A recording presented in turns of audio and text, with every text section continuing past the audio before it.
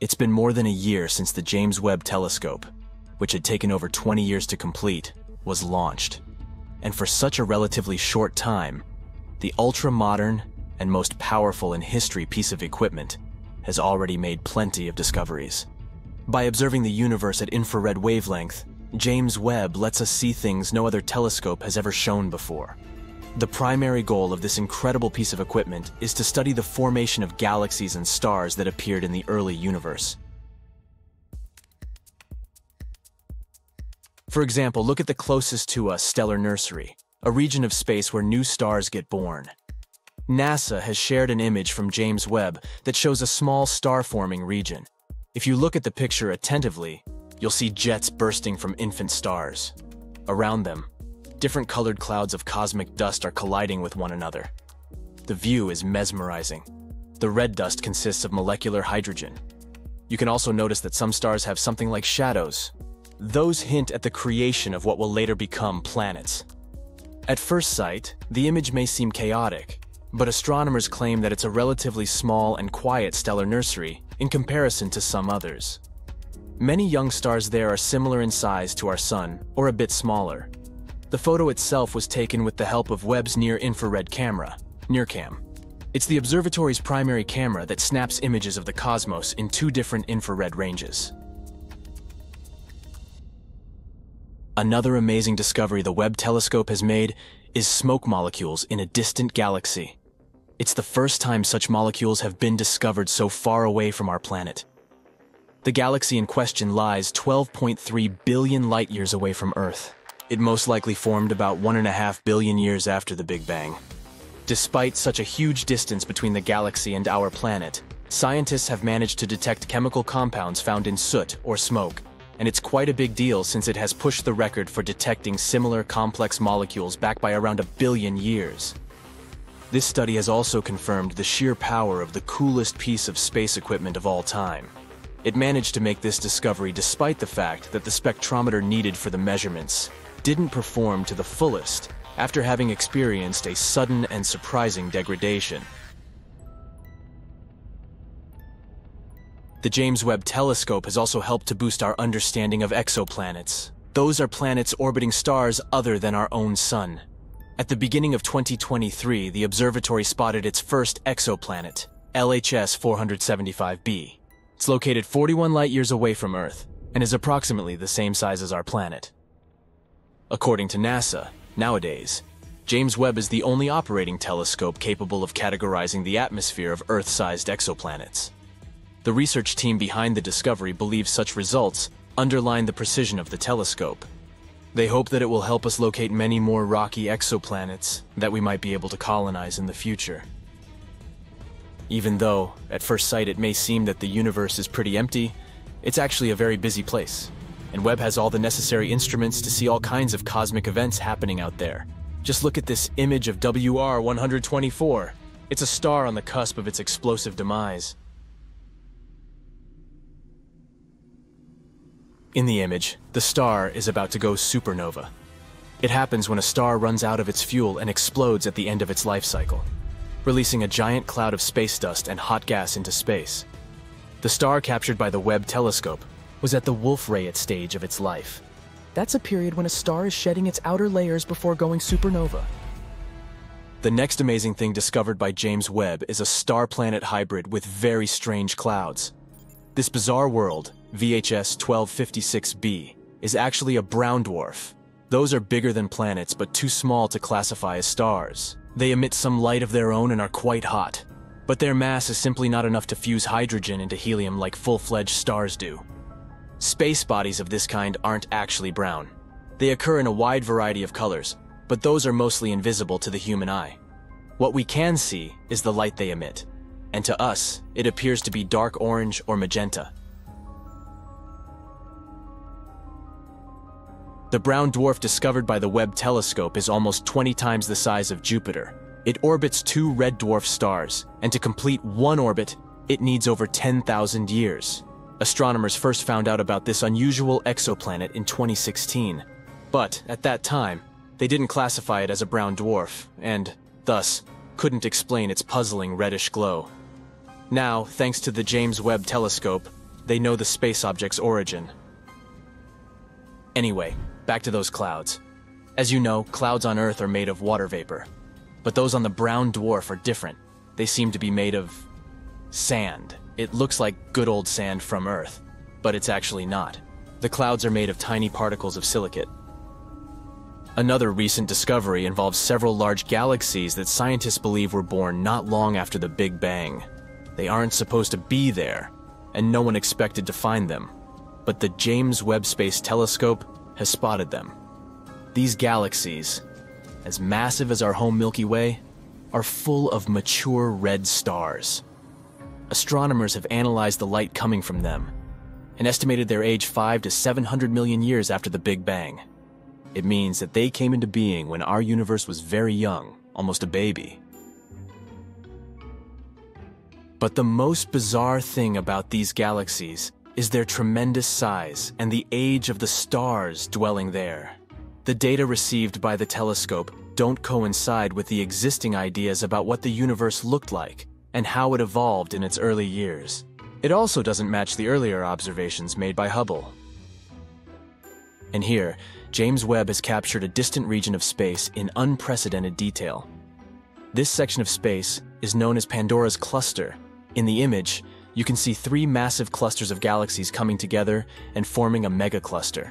The combined mass of these clusters acts as a powerful gravitational lens. And thanks to this natural magnification effect, scientists can see other galaxies in the region. Astronomers claim that the most recent image of Pandora's cluster is stronger and deeper than they have ever seen. James Webb has also managed to spot thousands of young stars never seen before in the Tarantula Nebula. This space formation got its nickname because of the appearance of dusty filaments spotted in previous images. It's the biggest star-forming region in the local group, which includes the galaxies nearest to the Milky Way. The Webb telescope's images have helped to shed light on the composition of the Tarantula Nebula. The telescope has also detected protostars, infant stars in the process of gaining mass. Astronomers expect that these protostars will eventually form and shape the nebula further. Among other discoveries made by the James Webb Telescope, you can see the birth of 50 distant stars. Some of them power protoplanetary disks, which might later form solar systems light years away from our own. Here's one more image from James Webb. You can see a supermassive black hole that has a mass of 9 billion suns.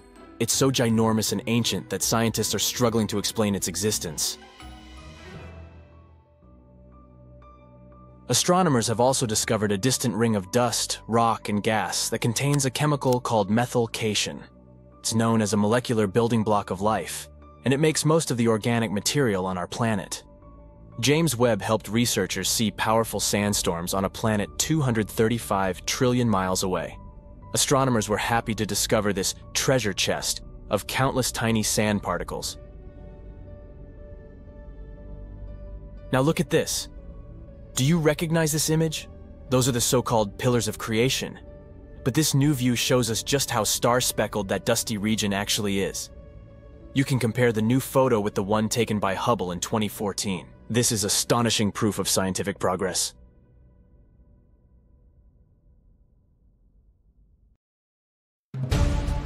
The James Webb Telescope, or JWST, is like the ultimate intergalactic paparazzi.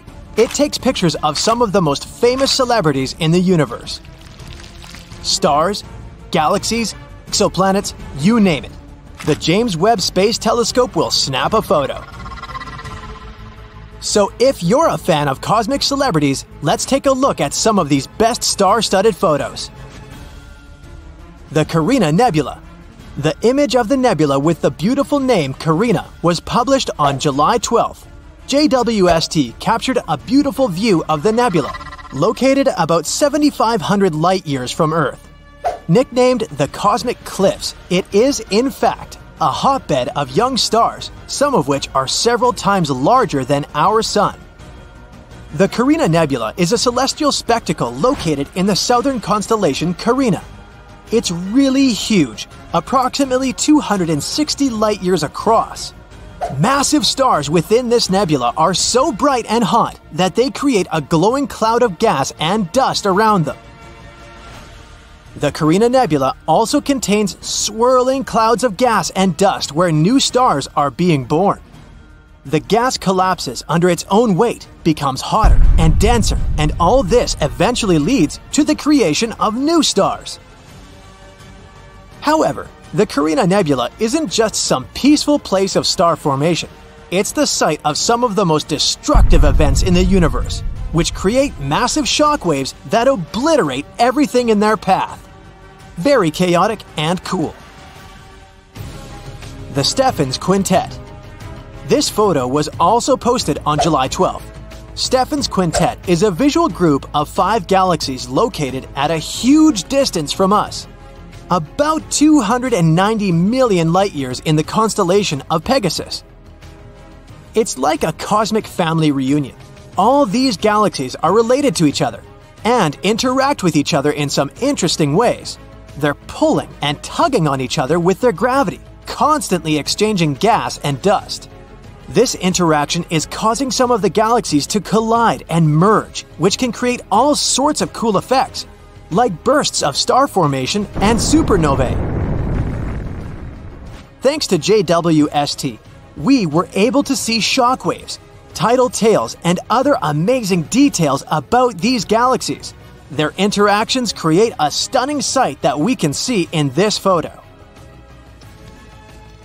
Jupiter.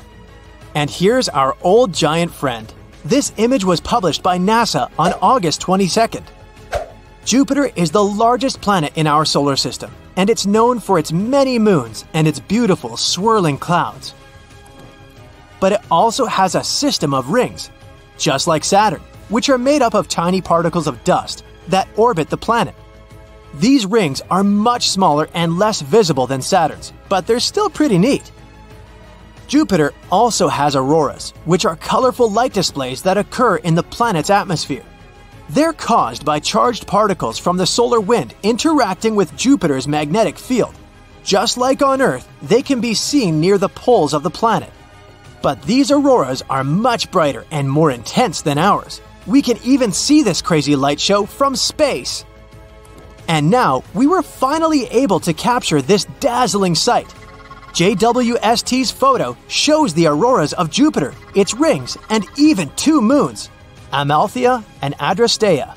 It's amazing how bright and clear they are on this photo. The Cartwheel Galaxy. NASA released this image on August 2nd. This photo shows us the Cartwheel Galaxy and its companions. The Cartwheel Galaxy gets its name from its shape. It kind of looks like a cartwheel, doesn't it? This is a giant swirling mass of stars, gas, and dust, which is located in the depths of space. It's shaped like a pinwheel with long spiral arms. These arms are held together by the gravity of the central region, which is home to a supermassive black hole.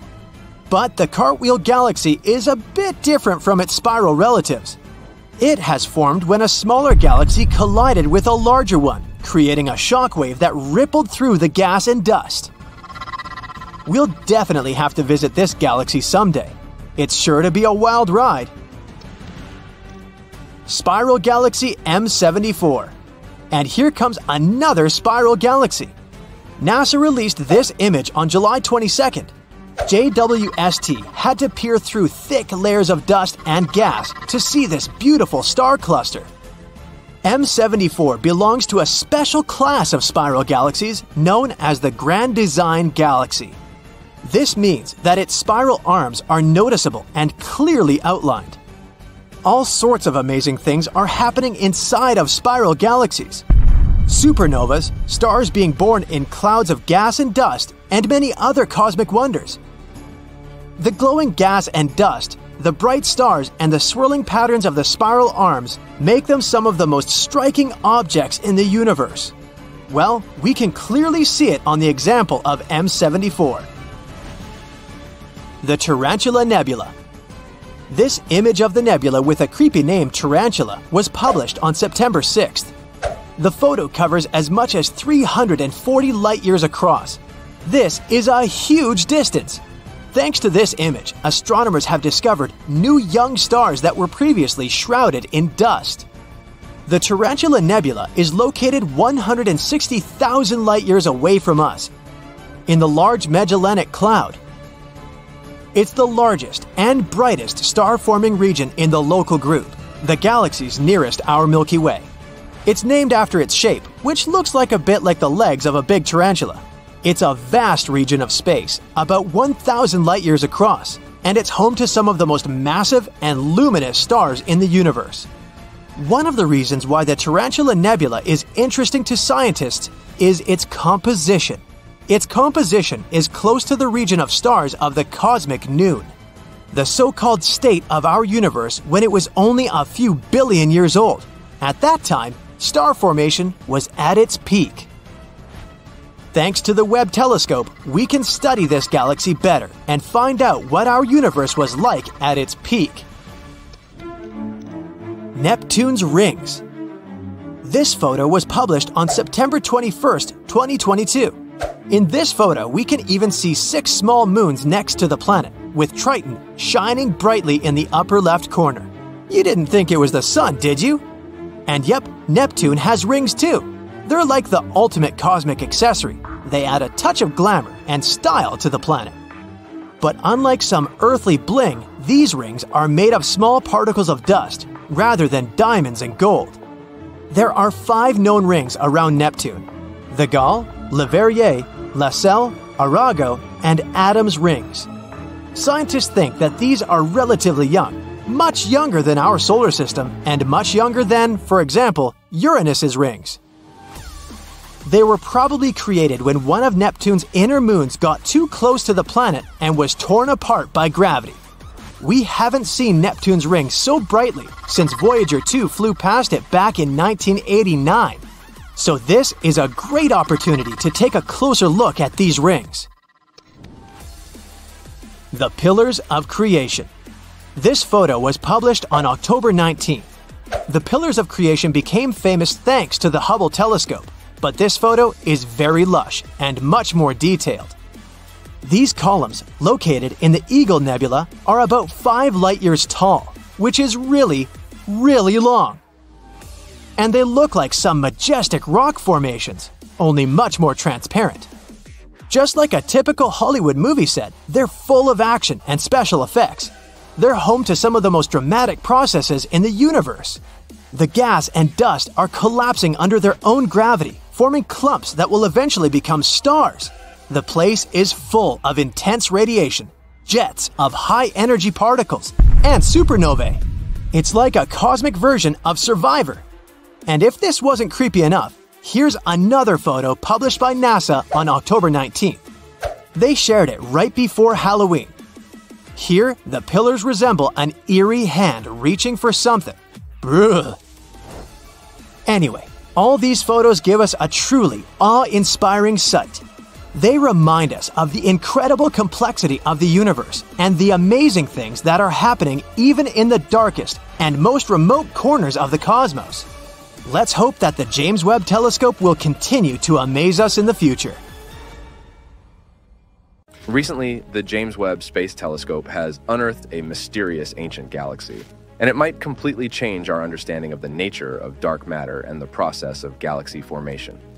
The telescope has managed to spot a stellar population bigger than our home Milky Way galaxy from 11 billion years ago, and it shouldn't actually exist. This galaxy is massive and is home to extremely old stars. They formed in the early universe.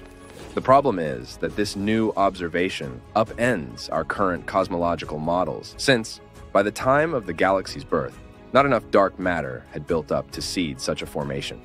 Researchers have been chasing this particular galaxy for 7 years. They spent endless hours observing it with the help of the 2 largest telescopes on our planet to figure out how old it was. Unfortunately, it was too faint and too red, so no one could measure it.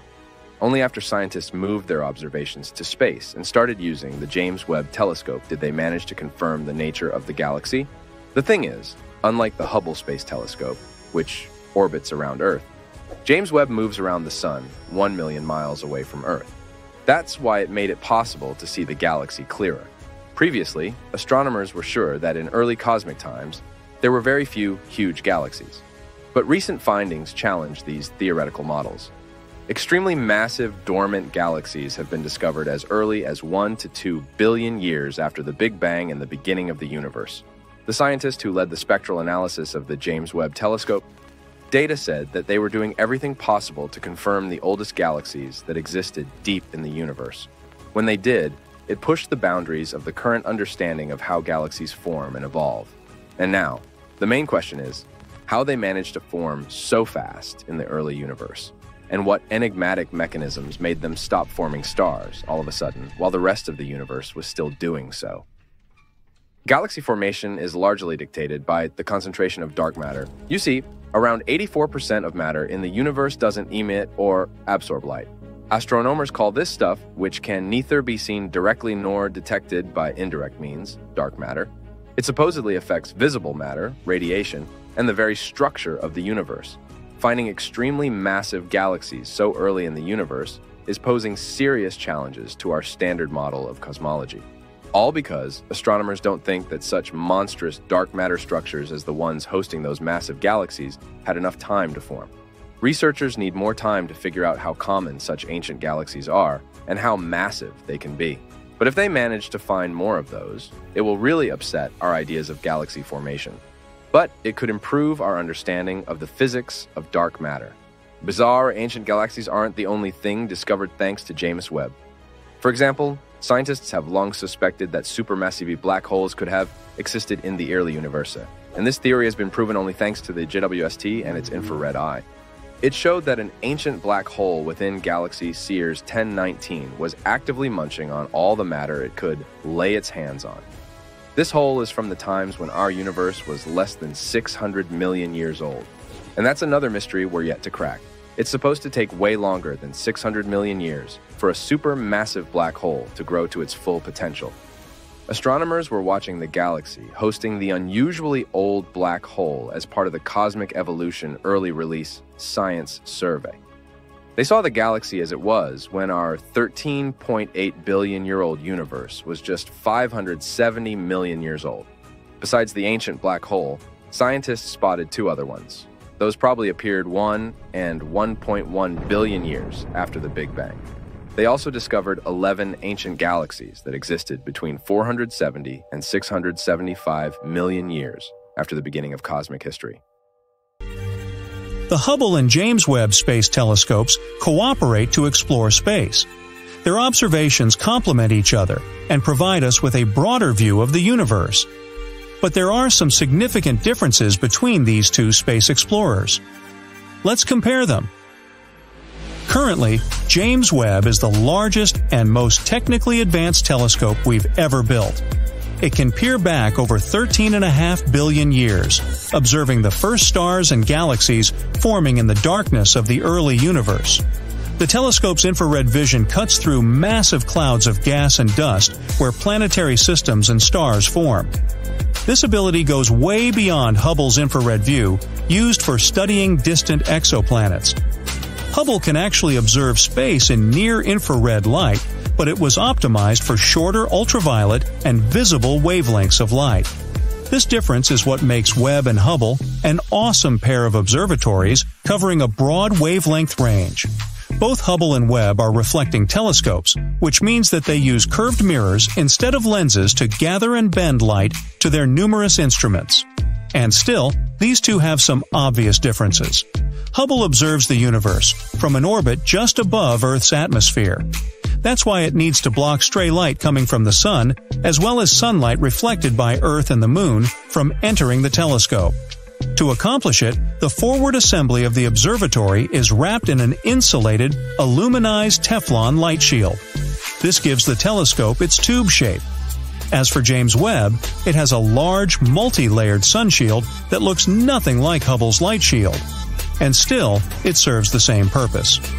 Webb's primary mirror, which is more than 21 feet across, is way larger than Hubble's 7.9-foot one. No wonder Webb has more than 6 times the light collecting area that Hubble has. It's very important at the longer and dimmer wavelengths of light James Webb sees. You see, the universe is constantly expanding, and light from distant objects gets stretched when it travels to Earth.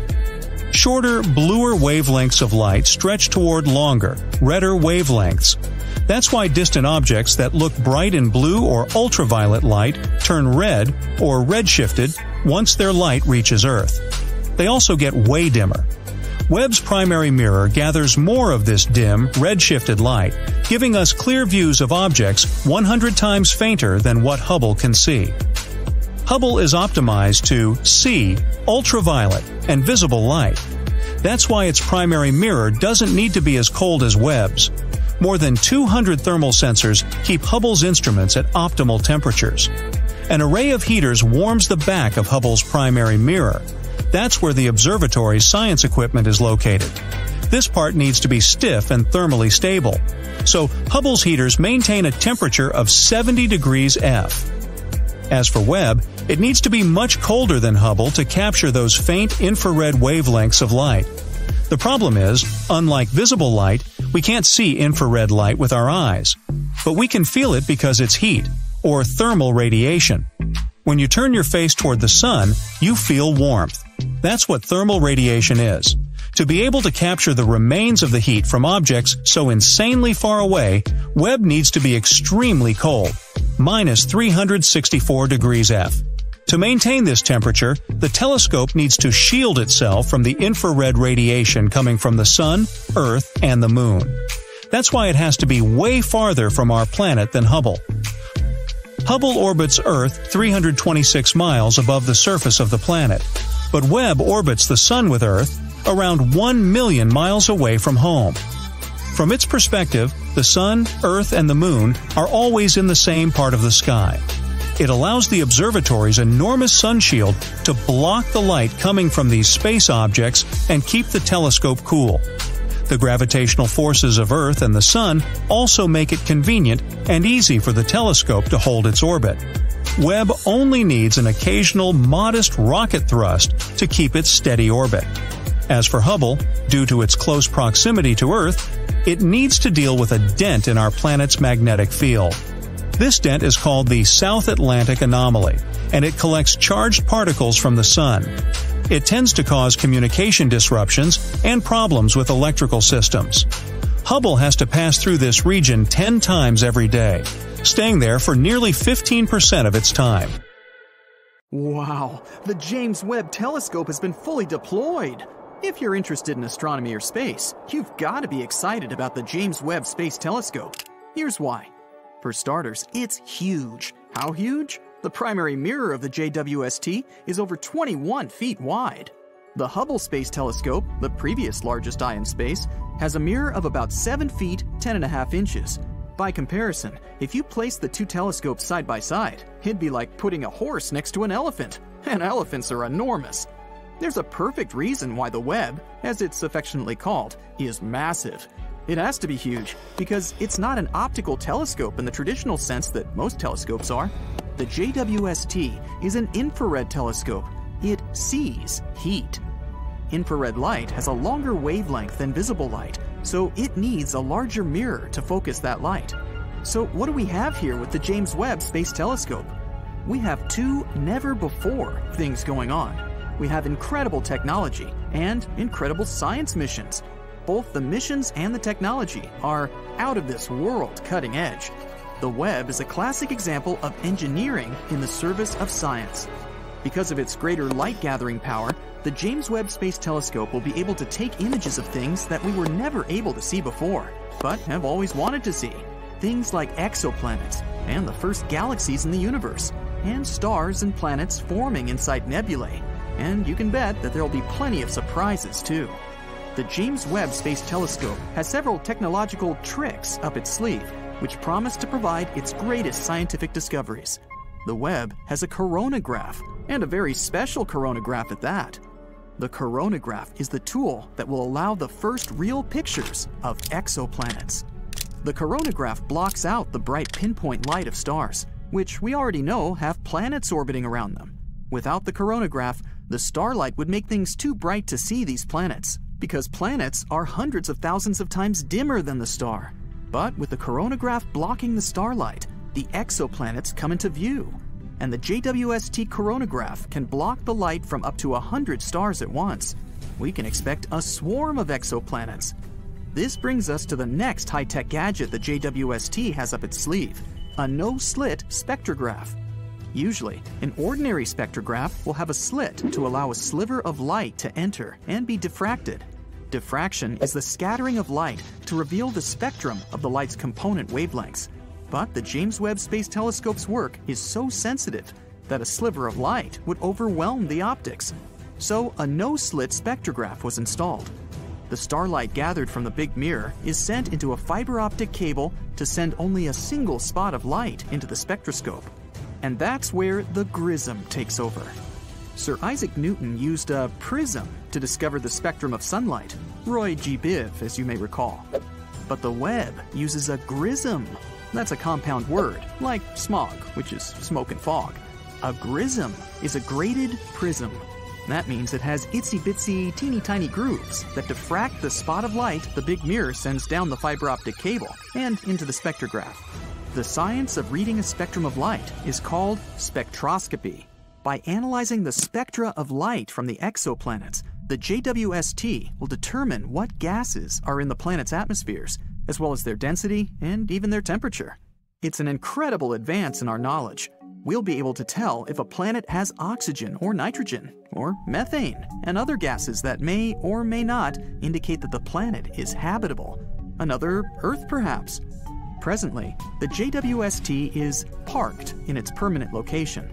Unlike the Hubble Space Telescope, which orbits the Earth, the James Webb Space Telescope orbits the Sun. It orbits the Sun at one of the gravitational balance points between the Earth-Sun system. It just stays there without having to use much or any fuel to hold its position. So, as the Earth orbits the Sun, the James Webb remains parked at a spot that is also orbiting the Sun. There are 5 gravitational balance points between the Earth and Sun. They are called Lagrange points, after their discoverer, Joseph Louis Lagrange, in the 18th century. The Webb is parked at L2, the second of the 5 Lagrange points, which lies 932,000 miles out into space, way beyond the Moon. All this to observe a spot of infrared light. But first, the engineers must get, or acquire, that spot of light. To get a spot of infrared light, the 18 hexagonal mirrors had to be unfolded from their position inside the Ariane rocket that sent the Webb into space. Once the mirrors have unfolded, their positions must be adjusted to microscopic level accuracy so that all 18 mirrors produce a single image. Several tiny motors are attached to each mirror segment to make these adjustments. These motors, which must be activated individually, will gradually pull the honeycomb-like mirror segments into alignment. It's a critical part of the mission and takes months to complete. To align the mirrors to produce a single spot of light, the James Webb Space Telescope can't be jiggling around. The telescope must be kept absolutely motionless, and that requires 2 other cutting-edge technologies, the sun shield and the cryocooler. In space, direct sunlight is very hot, and shadow is very cold. Therefore, the James Webb Space Telescope brought along its own high-tech sun shield. It's huge, too, as big as a tennis court huge, comprised of 5 individual layers of Kapton film, only a millimeter thick. Each layer of the sun shield has to be remotely deployed individually using a system of 8 motors and 139 actuators with thousands of parts. The purpose of the sun shield is to help the JWST stay cold. The colder the better. And colder is what the cryocooler is for. Temperature can be measured 3 different ways: in degrees Fahrenheit, where water freezes at 32 degrees and boils at 212; in degrees Celsius, where water freezes at 0 degrees and boils at 100 degrees. But neither of these thermometers have a starting point. So, Lord Kelvin, in the 19th century, devised a 3rd temperature scale, the Kelvin scale, which starts at absolute 0, the coldest temperature possible. The onboard cryocooler will cool the JWST to just 7 degrees Kelvin, 7 degrees above absolute 0. At this temperature, virtually all heat from motors is removed, and the telescope will be able to focus the light to a point without any noise, basically any motion interfering with the quality of the image. Finally, after all this incredible technology functions remotely as planned, we are almost ready to observe the infrared images from the giant multi-segmented mirror of the James Webb Space Telescope. Almost ready. A telescope can collect all the light it wants, but in the end, it must also be able to detect what it's collected. If the light is not detected, it's not truly observed. Enter the pièce de résistance, the infrared detectors. The Webb has 15 of them. The specially fabricated semiconductor material produces a slight electrical charge when struck by a photon of infrared light. The Webb's infrared detectors can produce a 1,000,000-pixel high-def image. A few of the detectors can produce a 4,000,000-pixel image. They must be durable enough to last 10 to 20 years without warping or corrupting, all while working at 7 degrees above absolute zero. In themselves, the infrared detectors on the JWST are an engineering marvel. But what are they going to take pictures of? The missions of the JWST. Well, they're cutting edge too.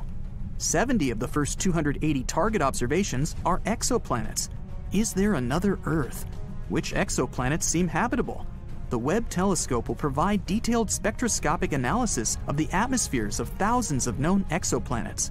For the first time, we will see images of exoplanets as they appear in infrared light. Cosmology, the study of the universe, is perhaps the primary mission for the Webb. Galaxies receding away so fast that their light is stretched into the infrared will be a prime target for observation. Hundreds of hours of observations are necessary to collect the faint infrared light from these first galaxies formed after the Big Bang. The JWST will give us a picture of what the infant universe looked like. Astronomers will learn new information about the dark energy that is driving the expansion of the universe and what role, if any, black holes play in the formation of galaxies. Star formation in the Milky Way and nearby galaxies is also part of the mission of the James Webb. By imaging hundreds of solar systems forming around newborn stars, astronomers will establish a definite history of solar system development. Now fact will replace theory, and a big step forward will be taken in our understanding of space. The James Webb Space Telescope is a bold endeavor that will mark an epoch time in scientific history.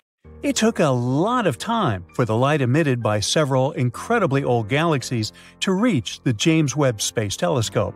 After scientists made more precise estimates, it turned out that the photons had been on the way for over 13 billion years.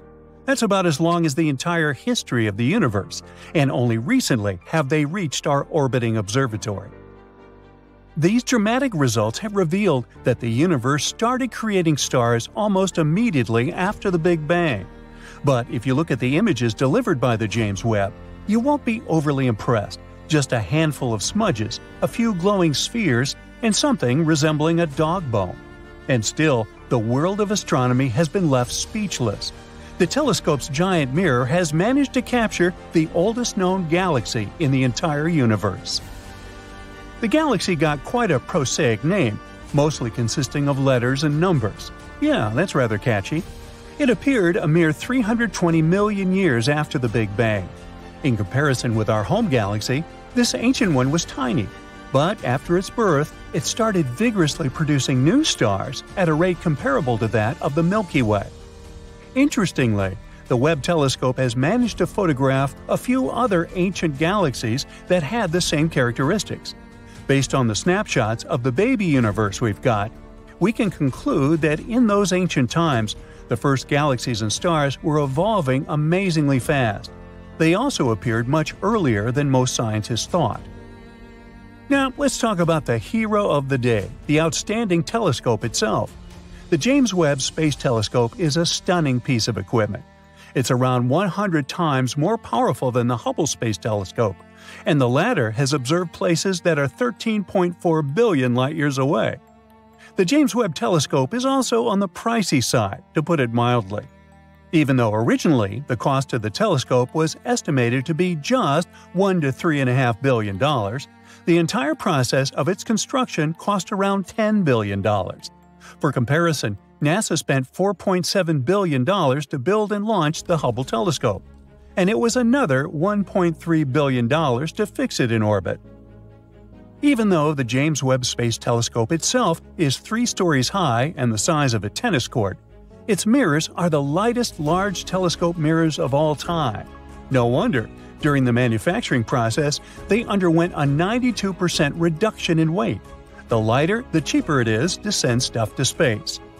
If you had a chance to look at these mirrors, they would seem to be gold, but they're made of beryllium. This is a steel gray, lightweight, and brittle metal. A gold coating is still applied to each mirror, but they can't be produced entirely out of gold since this material needs to expand and contract even with small temperature changes. And that's not what we need to happen to a super precise piece of equipment. That's why the total amount of gold used in the construction of the James Webb Telescope is less than 2 ounces. That's a golf ball-sized chunk of gold. The gold plates covering the mirror are only 1,000 atoms thick. If we speak about all those incredible feats the telescope is capable of, it can clearly see a U.S. penny from 24 miles away and a football from 340 miles away. Hey, what's the score? JWST comes with significant advantages over any previous mission. For example, its 21-foot mirror is composed of 18 gold-plated hexagonal segments. They gather more than 6 times as much light as the Hubble Space Telescope's almost 8-foot mirror. It means that James Webb can record light from all kinds of space objects 6 times faster than its predecessor. The telescope's sensitivity to infrared light is also astonishing, which is remarkable since it can see different things than optical telescopes. You can say it's a real game changer. The James Webb can observe wavelengths from 0.6 to 28.5 micrometers, from the red end of the visible spectrum to the mid-infrared. As for Hubble's optics, most of the telescope's sensitivity is centered on visible light. It might sound surprising, but in its intended infrared domain, the Webb telescope isn't likely to resolve finer details than Hubble can detect in optical light. The thing is that although resolution increases with the mirror size, it also diminishes with wavelength. James Webb's telescope side cools itself down because otherwise it might get damaged or even burned. Normally its temperature doesn't rise higher than minus 370 degrees Fahrenheit. That's cold enough to make hydrogen liquid. An enormous 5-layer sunshield surrounds the telescope and reflects as much sunlight as possible, letting the telescope stay cool. The telescope was launched near the equator because Earth spins a bit faster there, and this gave the rocket some extra push. When the James Webb Space Telescope runs out of fuel, it'll just keep orbiting the Sun. On the other hand, even though the telescope wasn't designed to be serviced or upgraded, it might potentially be refueled with the help of robots in the future. This might extend its lifespan. Anyway, here are the reasons why we can say this telescope has changed astronomy. For one thing, we might finally see dark matter. Around 84% of matter in the universe doesn't emit or absorb light. Astronomers call this stuff, which can neither be seen directly nor detected by indirect means, dark matter. It affects visible matter, radiation, and the very structure of the universe. Dark matter is like some binding agent of our universe, and we're still not sure whether it exists. And now, thanks to the James Webb Telescope, scientists might finally have a way to seek dark matter. It's a huge development that is likely to change the way we observe the known as well as unknown universe. Even though astronomers haven't seen dark matter directly yet, they have been able to trace the distribution of this mysterious universal compound, all thanks to James Webb's powerful instruments. Another reason the new space telescope is so cool is that it helps us learn more about star formation. This process has always been a foundational part of astronomical studies. But even though Hubble has provided us with some iconic images and observations, there are still many unanswered questions about how stars form and go out. But astronomers are sure that James Webb will fill in the blanks. All because this telescope can peer further and deeper into the universe than any other telescope that has ever existed. Its location and cutting-edge equipment allow it to gaze through gases and dust surrounding early galaxies and stars. It will let us get a better look at star formation. It's also obvious that Webb's discoveries are bound to change the way we think of the early universe. For example, recently, the telescope has revealed several large galaxies that scientists believe existed not long after the Big Bang. They aren't supposed to be there, and no one expected to find them. And still, the James Webb Space Telescope has spotted them. These 6 galaxies, as massive as our home Milky Way, are full of mature red stars. Astronomers have analyzed the light coming from them and estimated their age 5 to 700 million years after the Big Bang. The most bizarre thing about these galaxies is their tremendous size and the age of the stars inhabiting them. This information doesn't coincide with the existing ideas about what the universe looked like and how it evolved in its early years.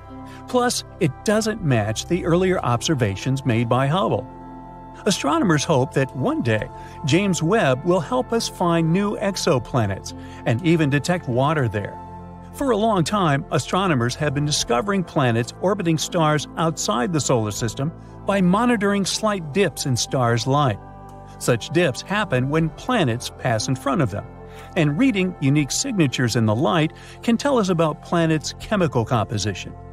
The strongest and most readable signatures happen within the infrared spectrum. Have you just thought of James Webb's state-of-the-art infrared instruments too? They can help scientists spot new planets and even identify the presence of water there. The James Webb Space Telescope, an astounding piece of equipment built to outperform the Hubble Space Telescope, has made a terrifying and amazing discovery that might completely change our perception of the universe. It has successfully detected a faint glow coming from a staggering 7 trillion miles away. Can this glow be shining city lights coming from some mysterious extraterrestrial world galaxies away from us? Well, let's start from the beginning. A few years ago, NASA's infrared Spitzer Space Telescope helped us spot a family of 7 rocky exoplanets orbiting the same star. This star is known as TRAPPIST-1, and recently, our new infrared powerhouse, the James Webb Telescope, has measured the temperature of one of those distant worlds. It was a planet called TRAPPIST-1b. Unfortunately, it turned out that this Earth-like planet was totally uninhabitable. Astronomers took James Webb's mid-infrared camera, called MIRI, and looked at the planet's thermal emissions. We can picture the whole process as scientists using heat-sensing Terminator vision. The results were quite disappointing. TRAPPIST-1b turned out to be scorching. Its average temperature was around 450 degrees F. That's as hot as in an oven. Plus, the planet most likely doesn't have any atmosphere. At the same time, this discovery was another record-breaking first for the telescope, which had already produced some newsworthy results by that time. It was the first time researchers detected any form of light emitted by a small and relatively cool exoplanet similar to the rocky planets in our own solar system. No previous telescope had enough sensitivity to measure such dim, mid-infrared light. When 7 TRAPPIST-1 exoplanets were first discovered, the astronomical community was ecstatic. That's because all those faraway worlds were about the size of our home planet and located in their star's habitable zone. It's the region that is just the right distance away from a star for liquid water to exist on a planet's surface. Thus, the planetary system became the best place to look for rocky planets with an atmosphere. But don't get too excited yet. These planets aren't likely to become new worlds for humans to explore, mostly because the TRAPPIST-1 planets are totally out of our reach at the moment. They're just too far away, at a whopping 235 trillion miles away. Their star is also much smaller and redder than our Sun. It's classified as an M-dwarf star.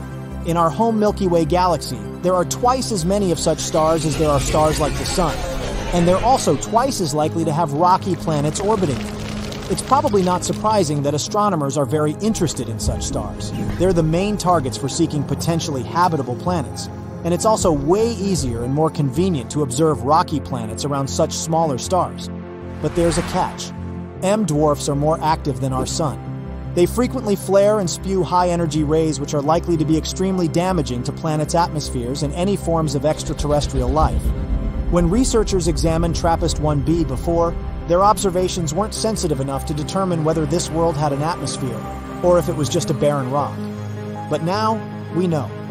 The planet is tidally locked to its star, which means that one of its sides always faces the star, while the other is stuck in perpetual darkness. The latest simulations suggest that if this planet had an atmosphere, its temperatures would be much lower since the air would redistribute the heat around both sides of the planet. Unfortunately, the James Webb Telescope recorded much hotter temperatures than needed for such a favorable scenario.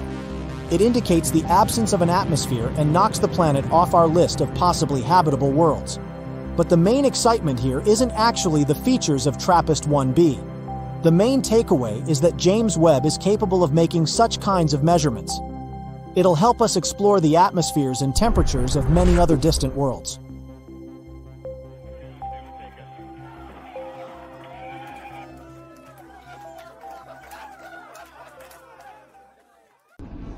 During the recent years, scientists made 2 breakthrough discoveries about our universe. Thanks to new technologies, we've looked into the distant past. And we've learned something that can change our understanding of the universe forever. What are these discoveries and what do they mean to us? Let's find out. Recently, we unveiled the first color image from the James Webb Space Telescope. It's a mind-bending photo capturing thousands of ancient galaxies. This oldest documented light in the history of the universe dates back over 13 billion years.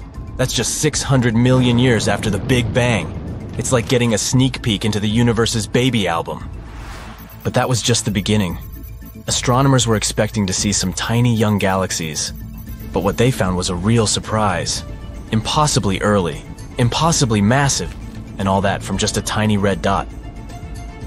The lead author of the study, Ivo Laba, was working at the computer as usual, and suddenly he got 2 numbers. Age, 13 billion years. Weight, 100 billion stars. When he realized what that meant, he nearly spit out his coffee. But that red dot was just the beginning. The next day they found 5 more galaxies just like this. Turns out, these 6 massive galaxies are as old as the Milky Way itself. The entire research team was in disbelief. They were like, wait, what? These guys couldn't be that mature so early in time. Did we make a mistake? But nope. The James Webb Space Telescope, the new cool guy on the space block, just has some serious skills. It can see through dust clouds with its infrared vision and spot galaxies that were previously invisible. Move over Hubble. There's a new stargazer in town. But why is it shaking things up so much? Because this discovery affects our understanding of how galaxies formed. Let's try to explain. A long time ago, 13.8 billion years ago to be precise, our universe was born. It was chilling out for a while, and then it started to form the first galaxies. And these galaxies were full of gas and dust. Eventually, this gas started turning into stars. Some galaxies were more massive and had more stars, and some were lighter and had almost no stars at all. In any case, they all grew gradually. The stars in them were born slowly and smoothly. That's how our current models explain this. But these new observations from the James Webb Space Telescope show an unexpected surprise. Looks like, even in the early universe, our ancient friends had lots of stars. More than what we would ever expect. If that's the case, then these galaxies are like the overachievers of the universe. They skipped the small and gradual growth phase and went straight to being giant universe breakers. According to our current cosmological model, they shouldn't even exist. But they do, so it looks like after the Big Bang, the stars were forming much faster than we thought. Which is pretty weird. This could mean that there's something missing in our understanding of the galaxy formation. As you can see, these universe breakers are really living up to their name, causing a potential total consensus among scientists. The universe was like, hey, I'm about to flip cosmology models upside down. But let's not jump to conclusions. There are many theories that could explain these mind-boggling discoveries without breaking the standard model. For example, maybe the light we're seeing isn't coming from stars at all, but from the swirling disks of doom around supermassive black holes. These colossal cosmic beasts can gobble up matter and spit out a dazzling light show. And James Webb Telescope's keen eye is picking up on these enigmatic accretion disks like never before. Or maybe these galaxies could be playing hide-and-seek with us. Maybe there's more to the story that we haven't seen yet. After all, the universe is vast and mysterious, and we've only just begun to scratch the surface. And whoa, we really need to slow down here. Before we even try to explain all this stuff, we need to confirm whether these ancient galaxies really are that old. Although even if they're actually just supermassive black holes, it still shows an astounding change. We'll have to wait about a year to find out. One thing's for sure, the James Webb Space Telescope has definitely taught us a valuable lesson. Expect the unexpected. And this is just the beginning of unexpected. Evolaba's team wasn't the only one who made such a huge breakthrough. There's also a team that claims that they've unlocked the secrets of the universe's past, and that's worth 2 Nobel Prizes. Move over James Webb Space Telescope, because this discovery came from an antenna that's smaller than a fridge and costs less than $5 million. Talk about space bargain hunting! The astronomers caught this signal that showed some surprises. It was coming from the earliest stars of our universe, back in the days when they were just beginning to twinkle. Say hi to our celestial ancestors again. Now, the signal was pretty weird. The temperatures were unusually low, and there was a pronounced wave that left astronomers scratching their heads. What could be causing all this? Well, there's a theory. Dark matter may have been at work, and if that's the case, then we can really be on the verge of a great discovery. Imagine you're looking at the night sky filled with stars, but there's something else there that you can't see. It's like an invisible cloak that covers the entire universe. Scientists call this mysterious stuff dark matter. Dark matter is like the ghost of our world. It doesn't emit, absorb, or reflect any light. We can't see it with telescopes or our eyes. That's why we call it dark matter. But if we can't detect it in any way, how do we know it exists? Because of its gravitational pull. One day we noticed that our understanding of how galaxies were created was incorrect. According to our calculations, they should have been some chaotic gas, but something held them together, turning them into spirals, like some kind of invisible glue. Then we thought, maybe this invisible glue really exists. If the moon was invisible, we would still suspect that it exists somewhere because its gravity affects the tides on Earth.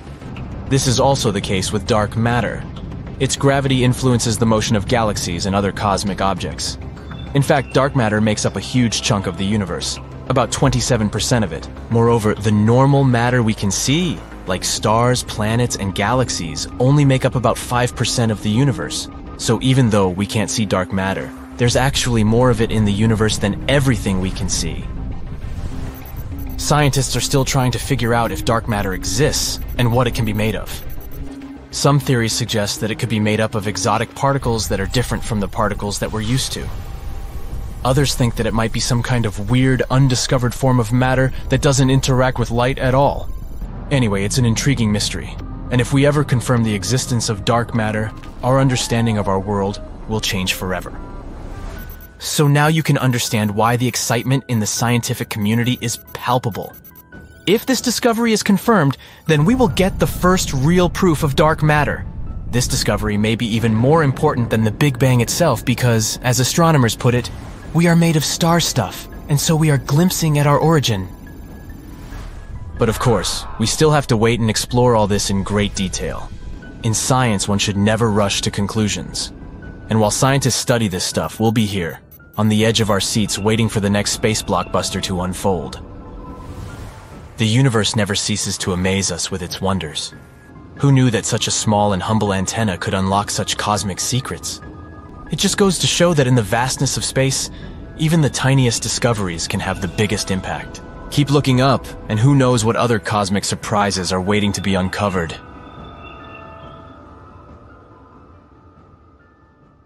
Oh, fasten your seatbelts. We're setting course for the most bizarre places in our universe, and you'll see the most mysterious phenomena few people have ever seen before. Recently, astronomers have discovered that the supermassive black hole at the center of our home Milky Way galaxy might be leaking. Why is it a significant change? Because it might mean that this black hole, called Sagittarius A star, whose mass is 4.1 million times the mass of our Sun, isn't a sleeping giant as previously thought. It might still be active. And the leakage, recorded by scientists, may be the hole hiccuping while swallowing clouds of gas. Hey, I've been known to do that from time to time. During the research, the team of astronomers used the Hubble Space Telescope. It helped them spot a jet that looked like a blowtorch. It was pushing into clouds of hydrogen at the center of our galaxy. The jet seemed to spew gas like a hose directed into a pile of sand. This often occurs around other active black holes surrounded by the material drawn to them by their immense gravitational pull. Some of this material gets pulled into the black hole, but a small part of it gets swept outward by powerful magnetic fields. The research suggests that when a giant gas cloud gets too close to our supermassive black hole, it gets swallowed, and then the hole belches small jets of matter. Fermi bubbles might be the result of the belches that occurred around 2 to 4 million years ago. But recently, scientists have found another giant glowing bubble of hot gas. It aligned with the jet stretching for 35 light-years or more from the supermassive black hole. Astronomers suspect that the jet could have plowed into this bubble of gas and inflated it. Now, let's visit some other breathtaking places in our universe. But be careful, some of them are extremely dangerous. Like this rotating neutron star called the Black Widow pulsar. Just like its spider namesake, it's munching on its partner, a lightweight brown dwarf star. The more material this pulsar consumes, the more slowly it spins. The energy the neutron star is losing in the process causes the companion star to dwindle. If it does exist, nuclear pasta is the strongest material in the entire universe. Formed from the leftovers of extinguished stars, this substance gets squeezed into spaghetti-like tangles of material. It can break, but only if you apply 10 billion times the pressure needed to shatter steel. How about visiting a planet where it rains glass? Nah, I'd rather not. You see, this bright blue exoplanet looks peaceful and slightly familiar. Don't you think it slightly resembles Earth? But this pretty appearance hides the planet's terrifying nature. The winds blow at 5,400 miles per hour on its surface. That's 7 times the speed of sound. But that's not the worst. It rains glass sideways in this scorching hot alien world. Solar tsunamis are a solar phenomenon dubbed Terminator events. These tsunamis take place at the sun's equator. Disastrous magnetic field collisions seem to cause ginormous twin tsunamis of plasma. These tsunamis tear across the star's surface, moving at a speed of 1,000 feet per second. They can last for weeks at a time and happen every decade or so. Now look at this space body. Its nickname is Electric Hyperion. This Saturn's moon is one of the most bizarre-looking moons in the solar system, but its appearance isn't the strangest thing about it. This pumice stone-like rock, pockmarked with countless craters, is also charged with static electricity, and it's flowing out into space. Look at this, a rogue planet with auroras. Lost in space and drifting through galaxies, rogue planets were once flung away from their parent stars. But one of them, 200 light-years away from Earth, is different from the rest. It's a planet-sized object with a magnetic field 200 times stronger than that of Jupiter. This field is so powerful that it generates flashing auroras in the planet's atmosphere. Be sure to stay away from black holes. Do I really need to warn you? Yep, they're some of the most perilous objects in the universe. But how about mini black holes? Unlike their massive siblings, hypothetical mini black holes could be really tiny, not bigger than an atom. Even so, just one minuscule thing would have the mass of 1,000 sedans. One theory claims that tons of micro black holes could have been created right after the Big Bang and the beginning of the universe. Some scientists even go as far as to say that a couple of mini black holes pass through our planet every day. Ooh, I'll bet you like our next stop, a burning ice planet. Faraway Neptune-sized exoplanet Gliese 436b is a paradox. It's made of scorching hot ice. The planet completes one full orbit around the red dwarf Gliese 436 in just 2 days. It means it's traveling remarkably close to its parent star.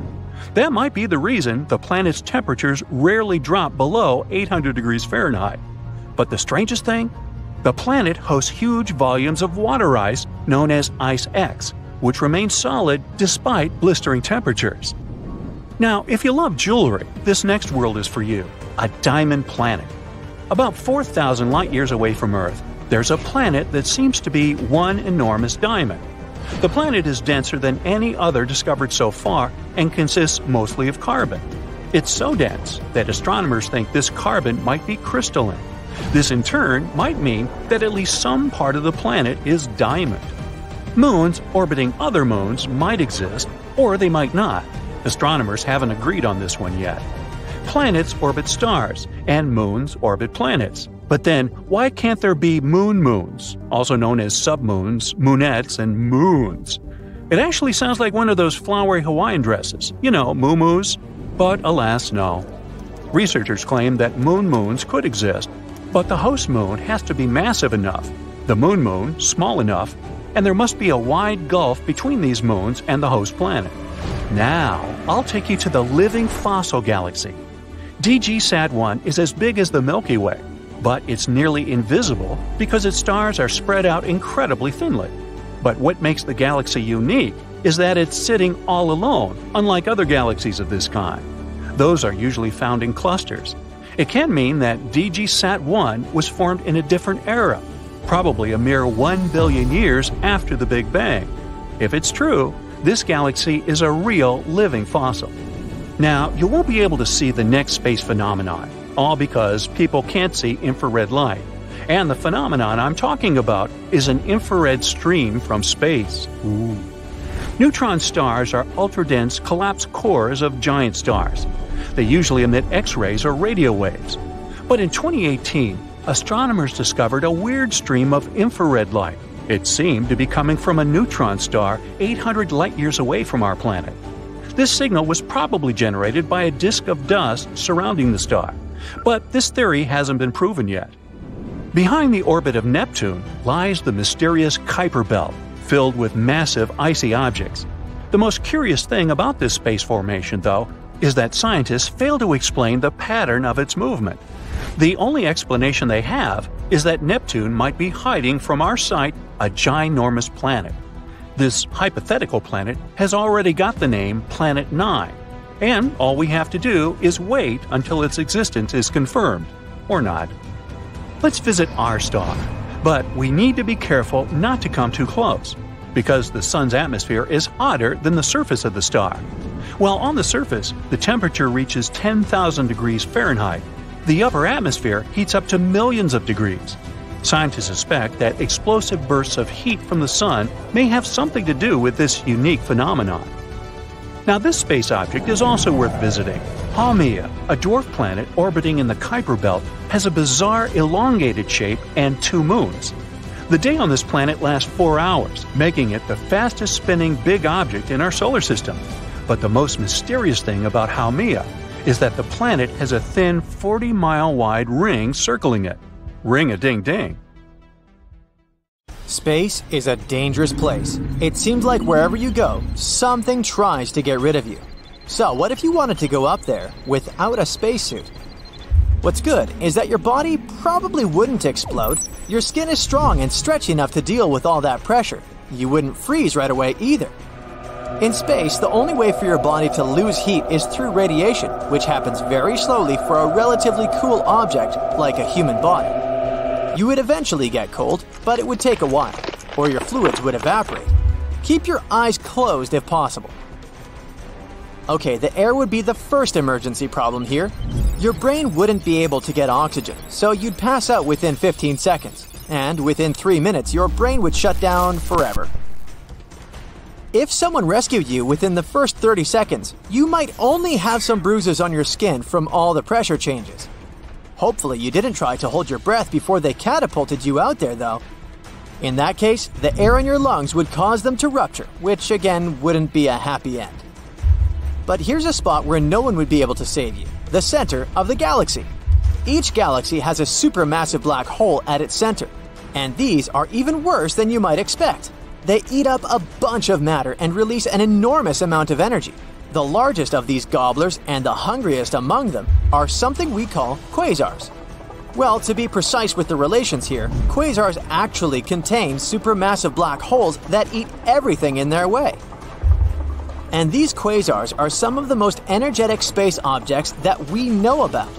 When something falls into a quasar, it gets really hot and shoots outward at very high speeds because of the strong radiation force. Quasars can deceive you if you try to observe them through a telescope because you might think you're looking at stars. Astronomers also named them quasi-stellar radio sources because the signals were coming from one place, similar to how it goes with a star.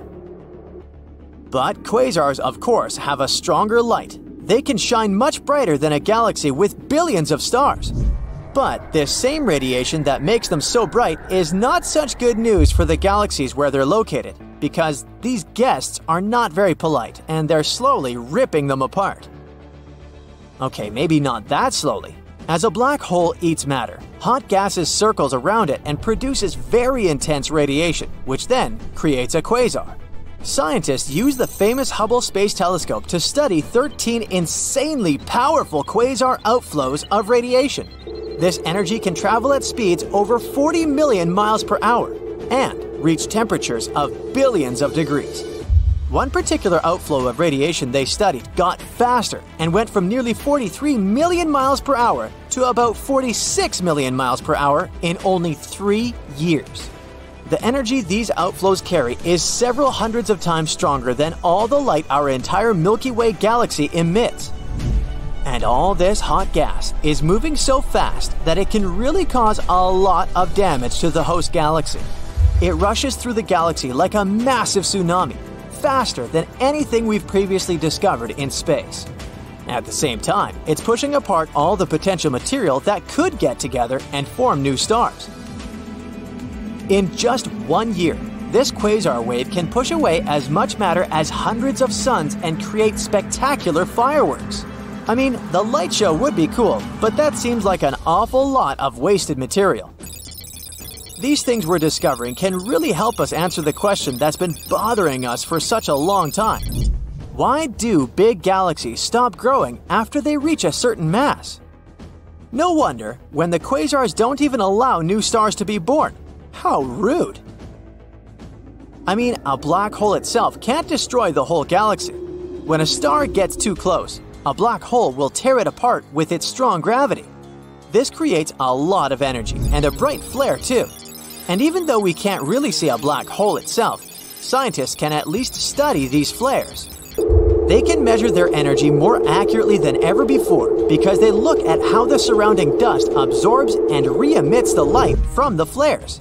It's actually similar to how echoes work. Scientists have also used NASA's Chandra X-ray Observatory to study more than 100 galaxies and realized these black holes are consuming thousands of stars, so they could gain more weight. There are different types of black holes. We call smaller ones stellar mass black holes. They're about 5 to 30 times the mass of our Sun. On the other end of the scale, there are supermassive black holes that nest in the centers of large galaxies and weigh millions, or even billions of times the mass of the Sun. And recent research tells us there are intermediate mass black holes, which lie in between the two extremes. And it seems these intermediate black holes could be small black holes that had been eating lots of stars, becoming bigger. The special buffet a black hole just can't resist is when there's a dense cluster of stars in the center of a galaxy. Yum! So yeah, black holes are mean fellas, but there's still no way they could eat a whole galaxy. A black hole's gravity is just not strong enough, unless there's a quasar around, making its force stronger. Don't worry though, quasars are usually billions of light years away from us. That means we see them as they were billions of years ago, because light takes time to travel. And light years represent the amount of time necessary for that. It's great that we can study quasars, not because they're pretty cool, terrifying, but still cool, but because with their help, we can learn more about how our own galaxy formed and developed. Quasars are part of a larger group of objects called active galactic nuclei. This family tree also includes Seyfert galaxies and blazars. These are not as awesome as their cousins, but okay, we'll give them a short introduction. Seyfert galaxies may look normal in regular images, but they emit a lot of infrared radiation, radio energy, and X-rays. Basically, they're similar to quasars but release less energy, and they have supermassive black holes at their centers too. Copycat. Blazar and quasar sound pretty similar, huh? Still, they're a bit different. The story of a blazar starts in a familiar way. At the center of a galaxy, there's a giant black hole surrounded by a disk of dust, gas, and debris that spins really fast. As the material in the disk falls towards the black hole, its gravitational energy can end up being converted to light. This makes the center of these galaxies very bright, and we call them active galactic nuclei. Some of these active galactic nuclei are not fine with just shining bright, so they shoot out jets of material that nearly reach the speed of light. This is a quasar. But when a galaxy happens to turn so that the jets point towards our home planet, it's what we call a blazar. And yes, it's like Earth is staring down the barrel of a cannon. Quasars and blazars emit jets of particles pointing towards us or in our direction. Scientists believe Seyfert galaxies are different because they emit jets pointing away from us, which is why it's harder to detect them. These jets from blazars can release particles with lots of energy that we call neutrinos. A couple of years ago, scientists discovered a single neutrino that traveled from a supermassive black hole in a blazar located about 4 billion light-years away. This was so exciting because we've captured neutrinos from only 3 cosmic sources so far: our Sun, a supernova, which was a powerful explosion that happened in a nearby galaxy in 1987, and now from the blazar. You're in your galactic space cruiser on your way to Outpost 52, delivering supplies for the small colony there, when alarms begin going off. You scan your displays, but something catches your eye before you can work out what's happening. You don't need a view screen, as the front section of your ship is transparent, like a one-way mirror. A colossal orange and purple cloud is sweeping towards you. There's no time to analyze it. You put the ship into a dive, as steep as it will go. The alarms go crazy, but you're too focused on getting out of danger. The ship rattles, and you think it will break up, but your ship is fast and powerful, and somehow you manage to get underneath it. You look up and see the gigantic plasma cloud go soaring past. Curiosity has bitten you, and you decide to follow it. You program your computer to analyze it. Soon the information is coming back, and you can't believe what it's telling you. This plasma cloud is a wrecker of galaxies. It and others like it have been ending galaxies before their time. You recall your studies back on Earth when you were just a young pilot. There have been studies as far back as the 21st century as to why galaxies were mysteriously ceasing the formation of new stars, causing them to end ultimately. Stars form from thick clouds of gas that have become extremely cold. They condense and, over time, collapse into solid compact matter. There's a famous photograph taken by the Hubble Space Telescope. Most people have seen it. It's called the Pillars of Creation. It's the Eagle Nebula, where stars are forming. They call these environments star nurseries. It's a pretty cute concept if you think about it. But there's a bad guy lurking, and you're following it. It's a vast star wrecker. The wrecker rushes in and sweeps the gas out of these star-forming galaxies at an accelerated rate, preventing stars from forming in the first place. It's like a giant broom. But rather than cleaning up, it's ceasing up, bringing new galaxies to a premature end. Now that you know how dangerous it is, it's best to hang back a bit. Let's see if we can see it in action from a safe distance. It had been a long-standing mystery why some galaxies don't birth new stars. The star wrecker is smart. It hangs around large galaxy clusters. There's one in particular, the Virgo cluster. This is the one that scientists studied and came across the star wrecker. The nearby Virgo cluster is 7 million light-years across and contains thousands of galaxies. When I say nearby, it's about 65 million light-years from us. Not exactly a weekend space cruise away, but it's pretty close in galactic terms.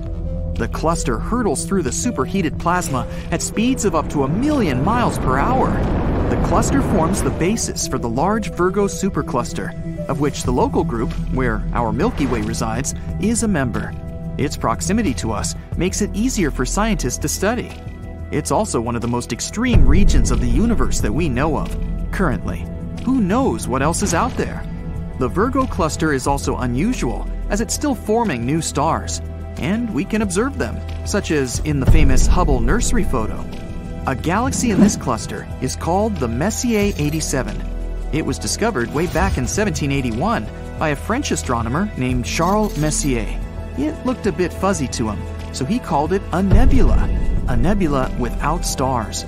More information on what it was couldn't be ascertained until the 1920s.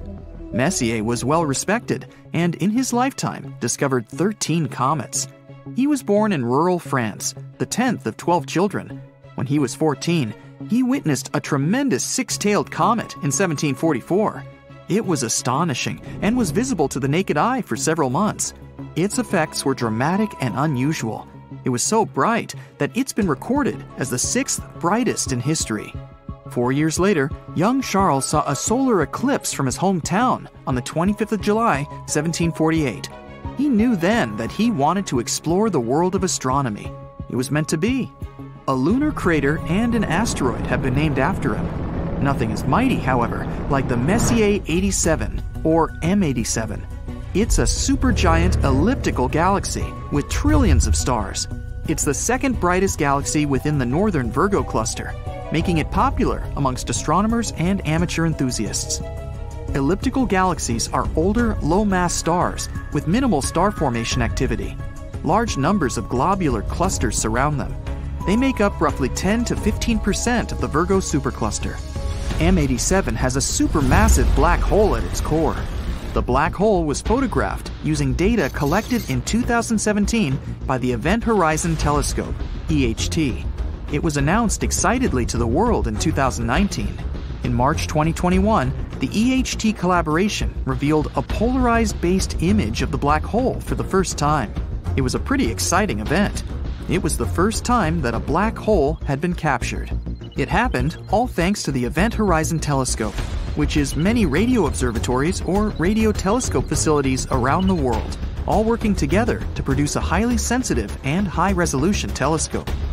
Another array of telescopes in Chile is called the Atacama Large Millimeter Submillimeter Array, ALMA. They captured high-resolution images of the 51 significant galaxies in the Virgo cluster. That's part of how we know what we know. M87 and other galaxies don't appear to be doing a lot to the naked eye. In fact, in a typical human lifetime, they barely move at all. Yet they are made up of gas, dust, and other objects that move through space at high speeds.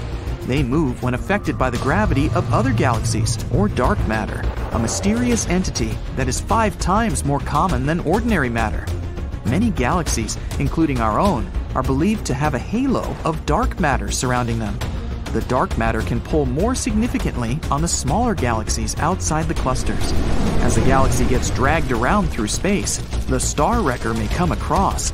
Giant clouds of intergalactic plasma, a form of electric gas, can behave like an atmosphere and drain the gas inside the galaxy.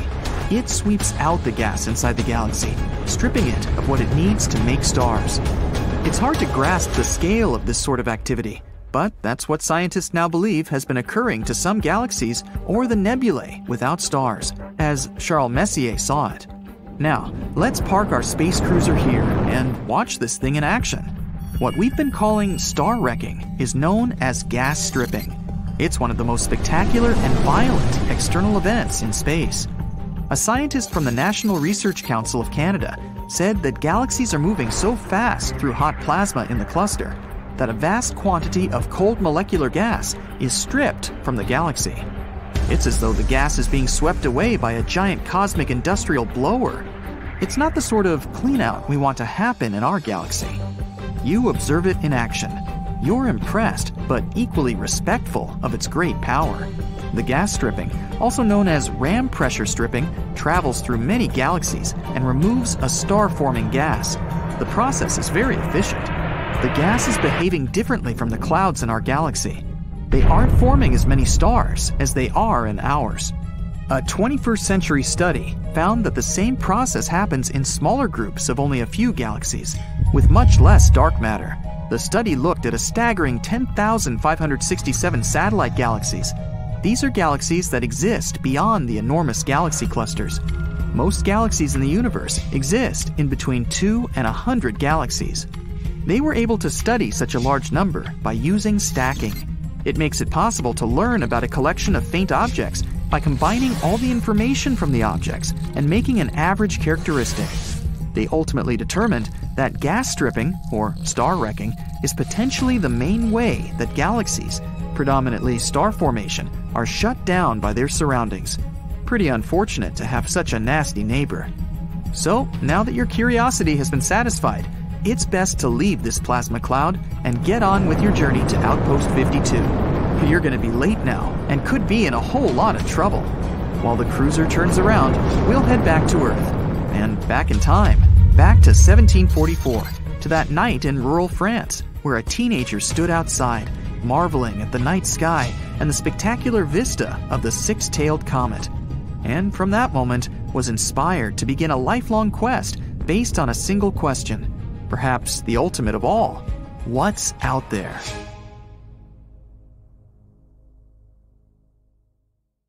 Do me a favor, will ya? Try to imagine the first time you went camping.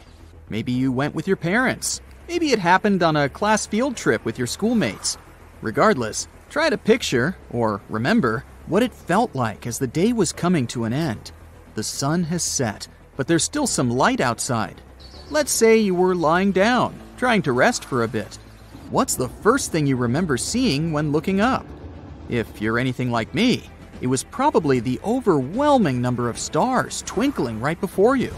These stars, most of which you can see without any fancy devices, are part of the Milky Way.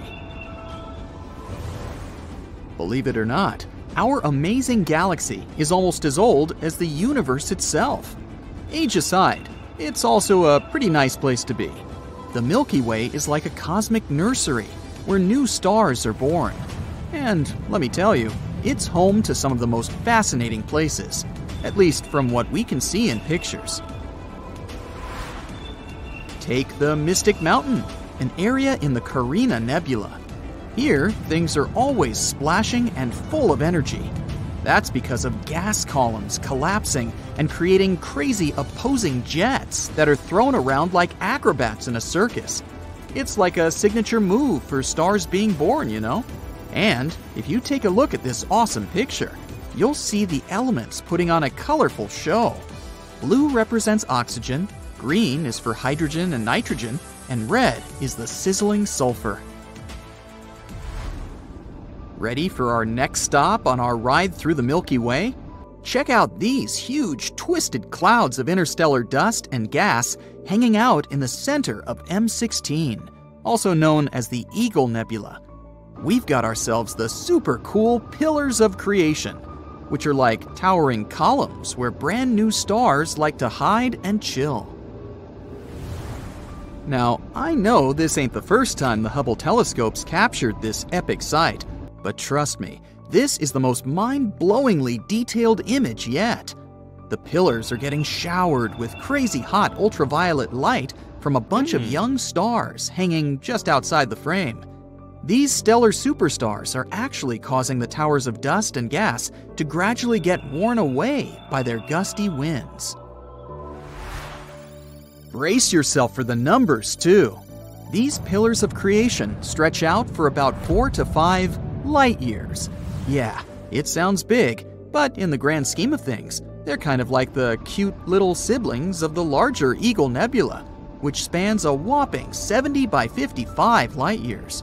The nebula was first spotted back in 1745 by an awesome Swiss astronomer, and it's about 7,000 light years away from our humble abode, in the constellation Serpens. Here's the quirky part though. As productive as it might sound, the Milky Way's star-forming activity is quite rare when compared to other galaxies. Astronomers have noticed that the pace at which stars are being born is actually dropping, and they're itching to figure out why. But before we can dive into this weird phenomenon, let's look at how stars come into existence in the first place. It's hard for us to know for sure from down here. What we can gather about a star's life cycle comes from looking at those within our local Milky Way. Stars are formed in colder clouds of gas and dust called nebulae. These areas are pretty common throughout most galaxies. These nebulae have low temperatures that are crucial for hydrogen gas to stick together. As the clump gathers more gas, it causes movement, which itself creates energy. When more gas collides with the already formed clump, all that energy transforms into heat. This keeps going until the temperature grows considerably, sparking the birth of a star. The most secure time of a star's life is also known as its main sequence. I'll spare you the chemistry lesson, but during this time, the star produces both heat and radiation. It's because of the radiation that there's pressure around a star, and it's also the reason for most of the light found in a certain galaxy. Now let's talk star sizes. The bigger the star, the faster it consumes its fuel. These massive stars shine the brightest, emitting high-energy UV light. On the other hand, lower-mass brighties live longer, despite not being as shiny as their larger siblings. There's a variety of star sizes in most galaxies we're able to see from down here. Some stars are 0.1% the size of the Sun, while others have 10 times its mass. Once a star finishes up its fuel, it welcomes its grand finale and transforms into a faded star. Stars about the same size as the Sun or smaller can no longer produce radiation at this stage. Gravity takes over, causing their matter to settle into a white dwarf.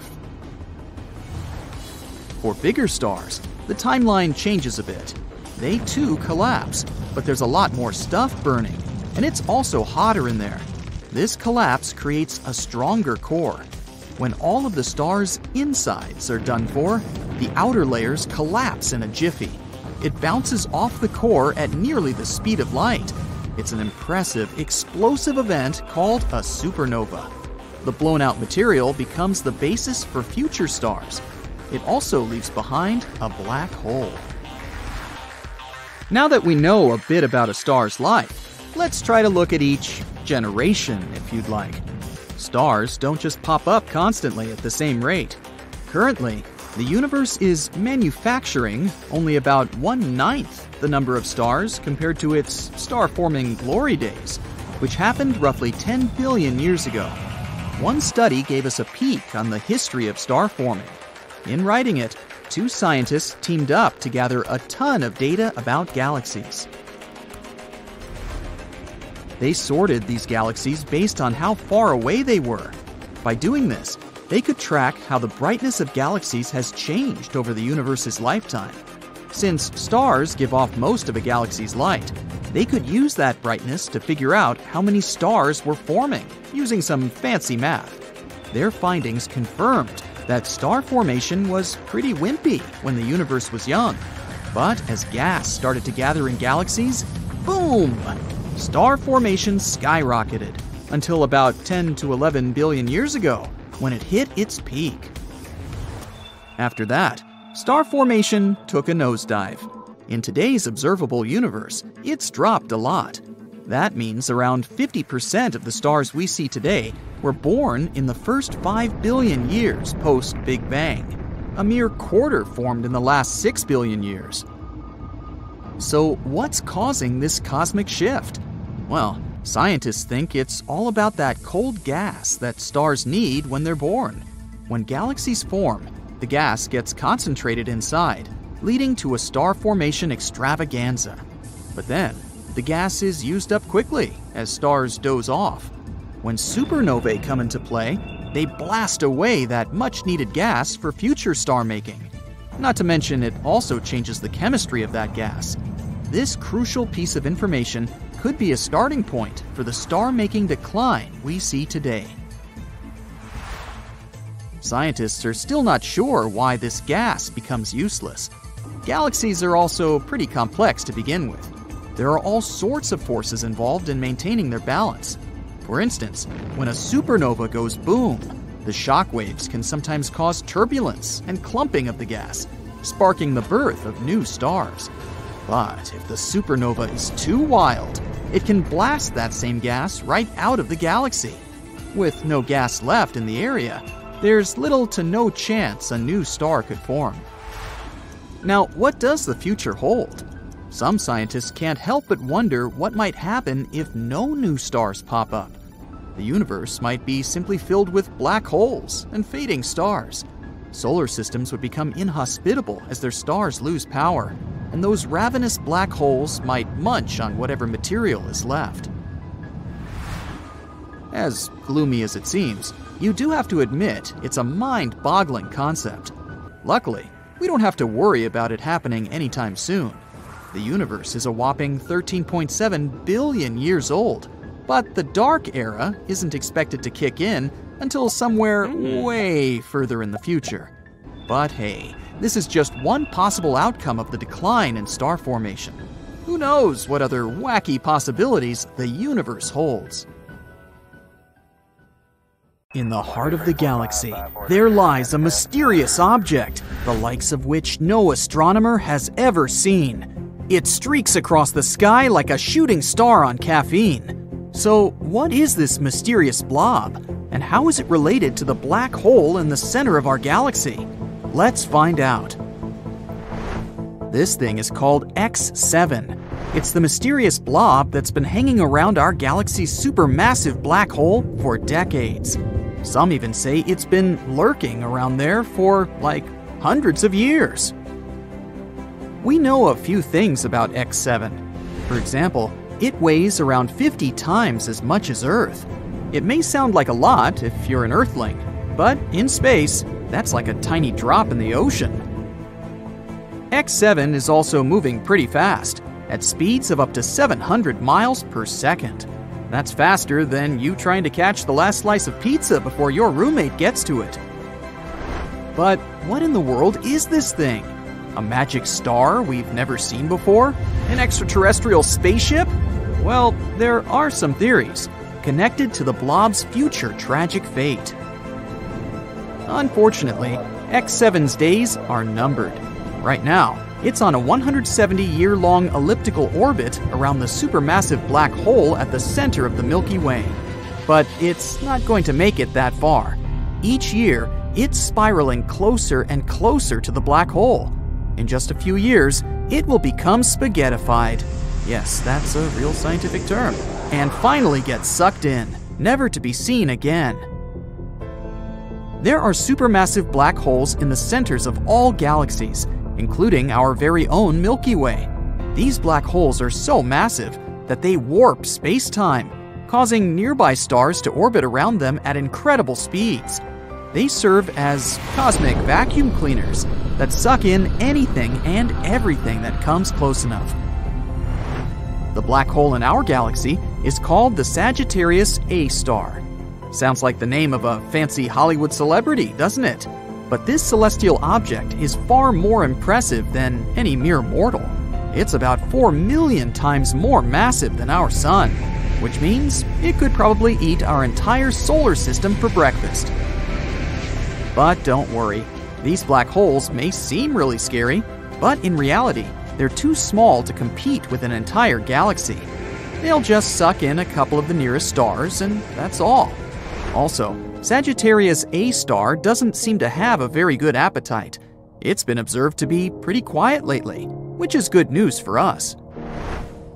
But even if it were super greedy, it wouldn't pose any threat to us.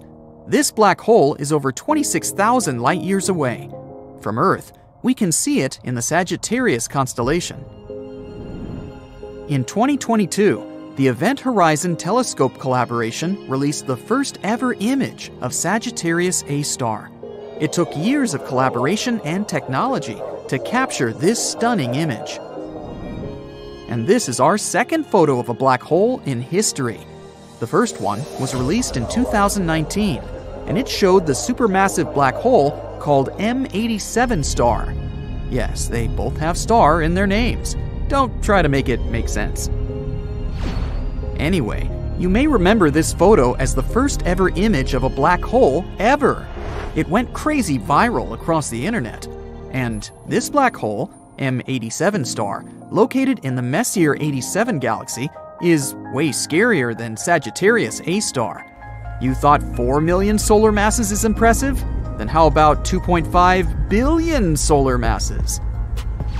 M87 is a real monster. It's also known for its powerful jets of plasma, which are so energetic that they extend thousands of light years from the black hole's center. If M87 were a superhero, it would be Iron Man, with his repulsor beams on full blast. Now technically, you can't take a photo of a black hole itself, since it's, well, black. No light can escape its grasp. But the glowing orange ring in this photo shows the matter surrounding Sagittarius A star.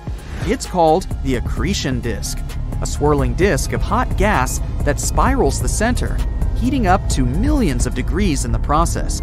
It's like a giant fiery vortex, but with no escape. And the shadow in the center indicates the black hole itself.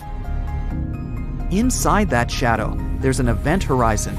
The event horizon is the boundary around the black hole, beyond which nothing, not even light, can escape its gravitational pull. It's the point of no return, where the gravitational force is so strong that even the fastest object in the universe, light, can't escape. Once you cross the event horizon, you're doomed to fall toward the center of the black hole, where the laws of physics as we know them break down. And this is exactly the fate that awaits our unfortunate X7. Right now, the pure blob is getting stretched and yanked by powerful tidal forces. By the way, before it meets its untimely demise, X7 is expected to put on a bit of a show. Its closest approach to the black hole, called periastron, is projected to happen in 2036. And when it finally gets torn apart by the Sagittarius A star's gravitational forces, there may be some cool fireworks to see. But this is not the most important thing. The funny part is, X7's future end may help us finally understand what the heck even is this thing. A team of scientists have been studying how a strange blob orbits the black hole. And that's when they discovered that X7 has stretched to almost twice its initial length. And what does that mean? Well, it suggests that X7 is most likely made of debris ejected during a recent collision between two stars. Yep, you heard that right, a space car crash. Imagine this. Two stars fall in love and start circling each other for many years. After that, they finally merge together. At this moment, they eject tons of gas and dust. And perhaps this cosmic dance created our blob baby, X7. It's basically like the crumbs left on the table after a giant space feast. Something like this is actually pretty common, especially around black holes. It's like a galactic fender bender that sends debris flying everywhere. Actually, the universe is full of mystery blobs. They're called the G objects. No, they're not the G-men from Men in Black, but they're just as mysterious and elusive. These guys have been puzzling astronomers for more than 20 years.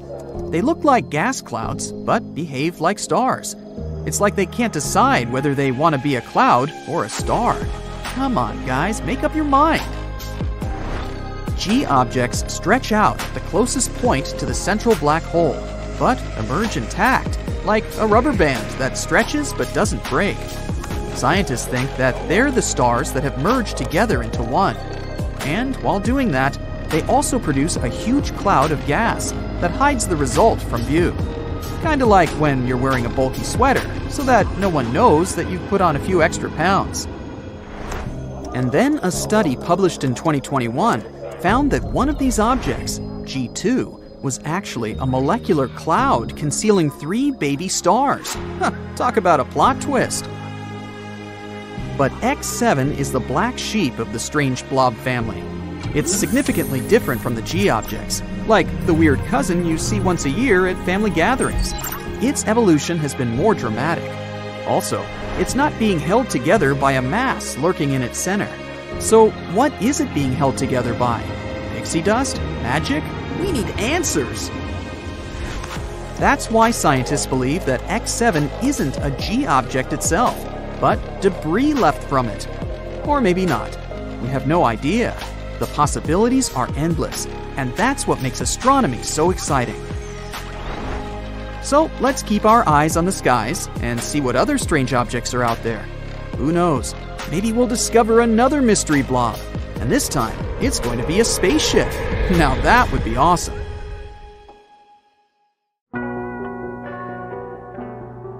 The Big Bang Theory doesn't explain how exactly our cosmos started. It's more like a story about what happened after, in the earliest stages of the universe. That's when all stars, galaxies, and specks of dust were crammed into a dot. no bigger than a peach with a temperature of more than 1 trillion degrees. Our cosmos doesn't have an edge or outside. The Big Bang wasn't an explosion that happened at some particular point. It was the moment when space itself began to expand everywhere at the same time. That's a process we call inflation.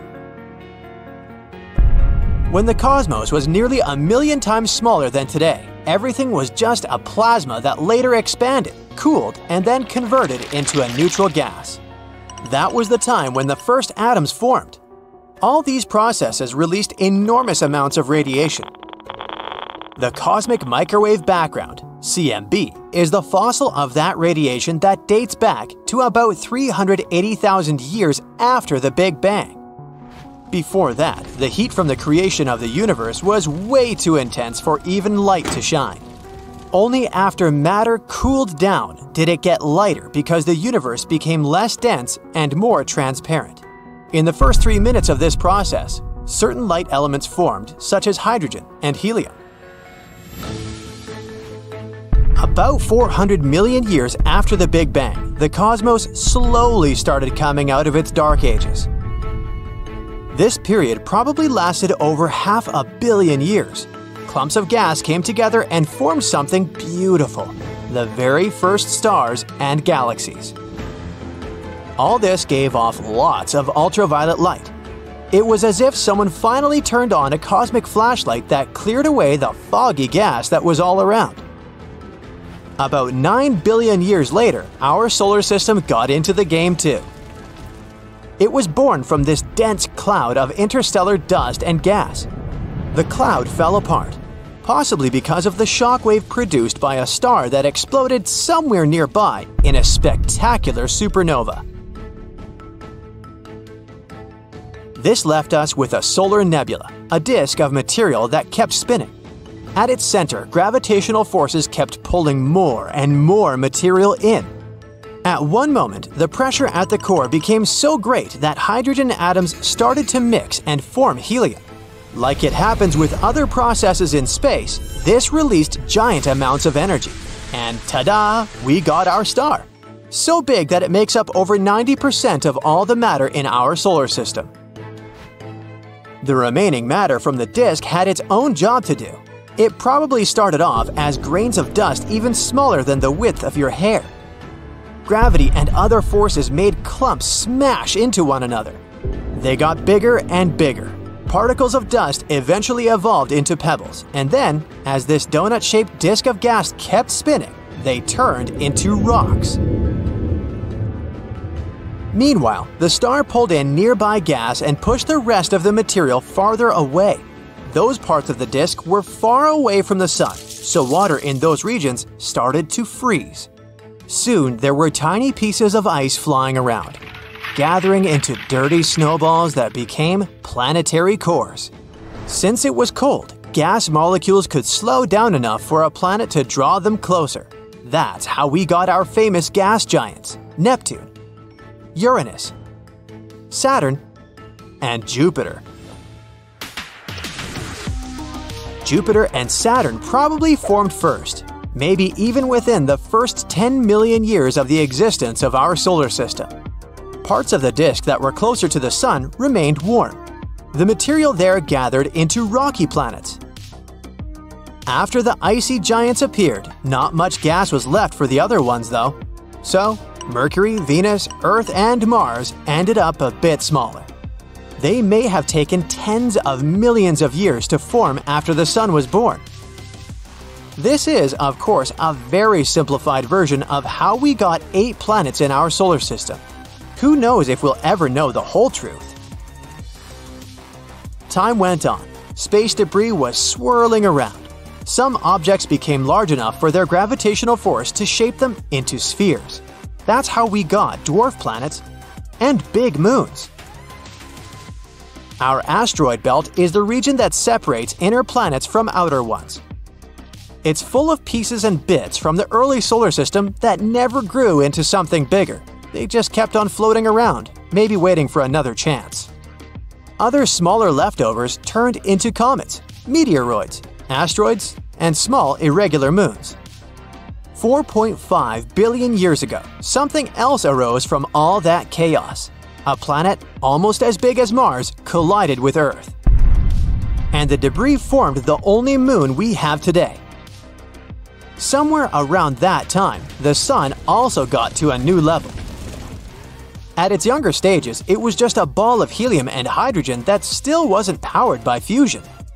Over millions of years, it got hotter and more pressurized, and finally turned into the shining star we know today. It's supposed to stay like this for a very, very long time. Around 10 billion years.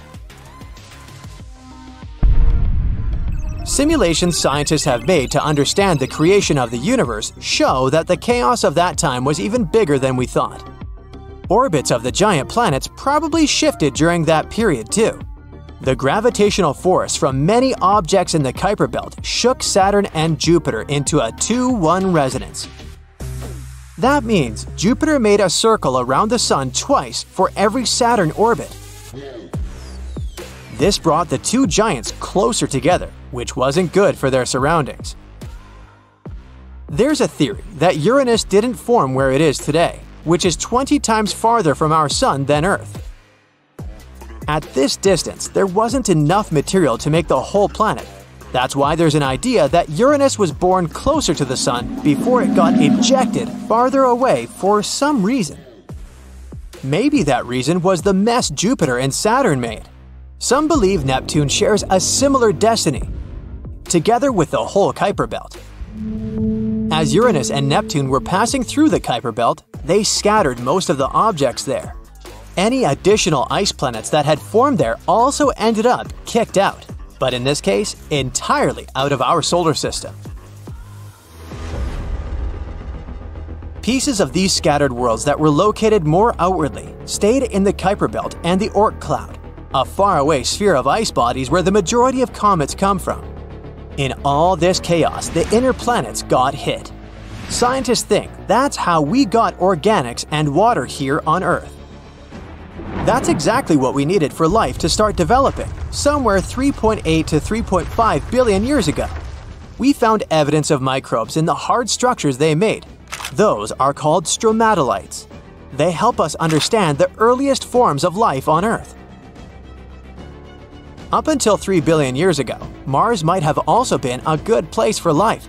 The red planet used to have a thick atmosphere and a strong magnetic field, just like Earth. But unlike our planet, Mars cooled from the inside, which switched off this whole mechanism. Without its magnetic field, nothing could protect the planet from the solar wind that pulled away most of its atmosphere in just a few 100 million years. Mars used to have magnificent lakes, rivers, and water streams that left traces we can see on its surface, even today. Luckily, Earth managed to keep its water, so life continued to evolve. 2.5 billion years ago, Earth got photosynthetic organisms that started pumping oxygen into the atmosphere and helped create the entire animal and plant kingdom across the planet. Another big thing happened in our solar system later. Saturn got its astonishing rings. No one knows for sure what happened back then, but a new theory says the rings aren't as old as the planet itself, only about 100 million years old. At the same time, something hit our moon and left Tycho crater, one of the most prominent craters on the lunar surface. Other planets couldn't avoid collisions either, including Earth. You already know what happened 66 million years ago. A giant asteroid triggered changes in climate and erased 3/4 of life, including dinosaurs. Ooh, you're on a beautiful planet with unusual nature. Around you are ordinary people walking on this exotic planet. And now, get this, it's our new home. Humanity decided it was time to leave the Earth, and now we live very far away in another galaxy. But what happened to our home planet? Well, our solar system itself had an expiration date. It's been 7.5 billion years since 2020, and the Sun began to expand, absorbing planet after planet – Mercury, Venus, Earth. But the living conditions on Earth were unsuitable for us long before that. Let's go back there. In 4.5 billion years, our entire Milky Way galaxy will experience an incredible incident. The Andromeda Galaxy will hit us at great speed. As a result of the collision, some stars will be thrown into distant space, while others will form new solar systems. But most likely, all life in the new Milkomedia or Milkdromeda galaxy will cease to exist. That's why people decided to pack up their things, get into new generation spacecrafts, and go to distant space in search of a new home. There can be an infinite number of planets in the universe on which humans can theoretically live. One of the main ingredients, the planet must orbit the star in its habitable zone. This means the temperature must allow the water to be liquid. We find similar star systems almost every year and have recently found the nearest one. It's Proxima Centauri. There are at least 2 planets around this red dwarf on which we can build our new home. But the problem is that this system is as far as 4.2 light-years away. So we had to open our garage and choose a vehicle that could take us so far. Saturn V is a rocket that used to take humans to the moon. It could reach the speed 30 times faster than the speed of sound. Today, we have more advanced technologies, like the SpaceX Falcon Heavy rocket. However, its speed is still about the same. It would take such a rocket about 113,000 years to overcome the distance to the closest star. So, you walk through the garage further and see the fastest human-made space object ever, the Parker Solar Probe. Its speed is a little less than 500,000 miles per hour, but it uses the gravity of the sun to accelerate. Let's assume we can build a rocket that can reach this speed. Now, we sit behind a star map, do calculations, draw diagrams, and 6,600 years. And now, let's look at the photon. These are the tiniest particles that travel at the speed of light. And an obvious thought comes to your mind. How do you build a ship that can travel as fast as a photon? Well, until recently, travel at this speed was considered impossible. Fundamental laws of physics say that no object that has a mass can accelerate this much.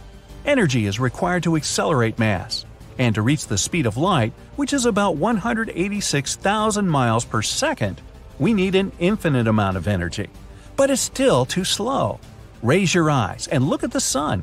It's so close to us, but the light from it reaches our planet in 8 minutes, about the time it takes to go through the drive-thru and get your burger. And the journey to the nearest star will take 4.2 years. You can graduate from college during such a period. But we may have found a way to cheat the laws of physics and travel faster than light. Warp drive. It's a technology that manipulates space and time to break the laws of motion. In science fiction, it's a kind of field that envelops a spacecraft like a bubble or a shell and allows it to significantly exceed the speed of light. And we already have a similar technology, sort of. It's the Alcubierre warp drive. Since it's impossible to move at the speed of light in normal space-time, the ship must move by compressing the space in front of it and expanding it behind it. So not only the ship itself moves, but so does the space-time inside this bubble. In fact, this will allow the spacecraft to move at any speed, even 10 times faster than the speed of light. But to warp space-time, the ship must be simply humongous in size. It will need the quantity of energy comparable to the amount of mass energy of the whole planet of Jupiter. But at recent symposiums, scientists began to say that there is hope. In 2069, NASA plans to launch an interstellar mission to explore inhabitable planets outside our solar system. We do not yet know the details of this mission. It doesn't even have a name yet, but it will be dedicated to the 100th anniversary of the Apollo mission, the first man landing on the moon's surface. Here, near Pasadena, California, a small group of scientists from NASA's Jet Propulsion Lab are trying their best to make it happen, and their latest calculations have made everyone shout Eureka! It turns out the ring around the ship, which should create the so-called warp field, shouldn't be perfectly round as it was thought before. It's more like donut-shaped. This will greatly simplify the design and construction.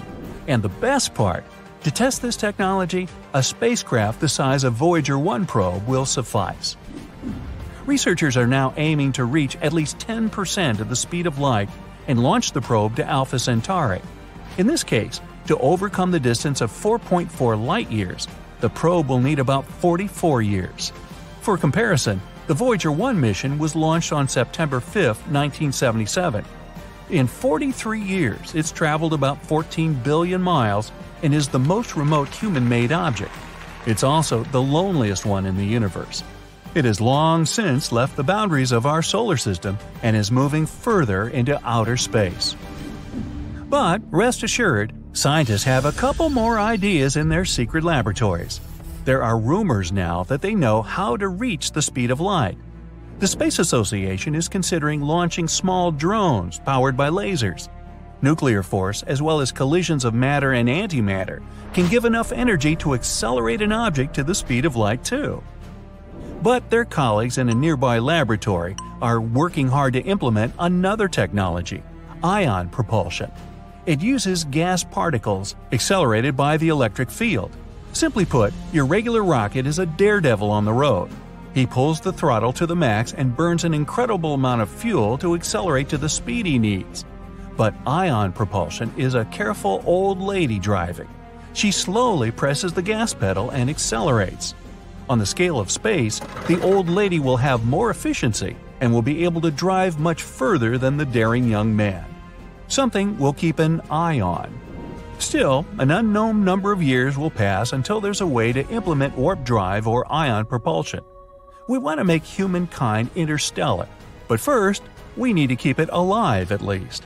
Now we're actively developing technologies to send the first manned mission to Mars.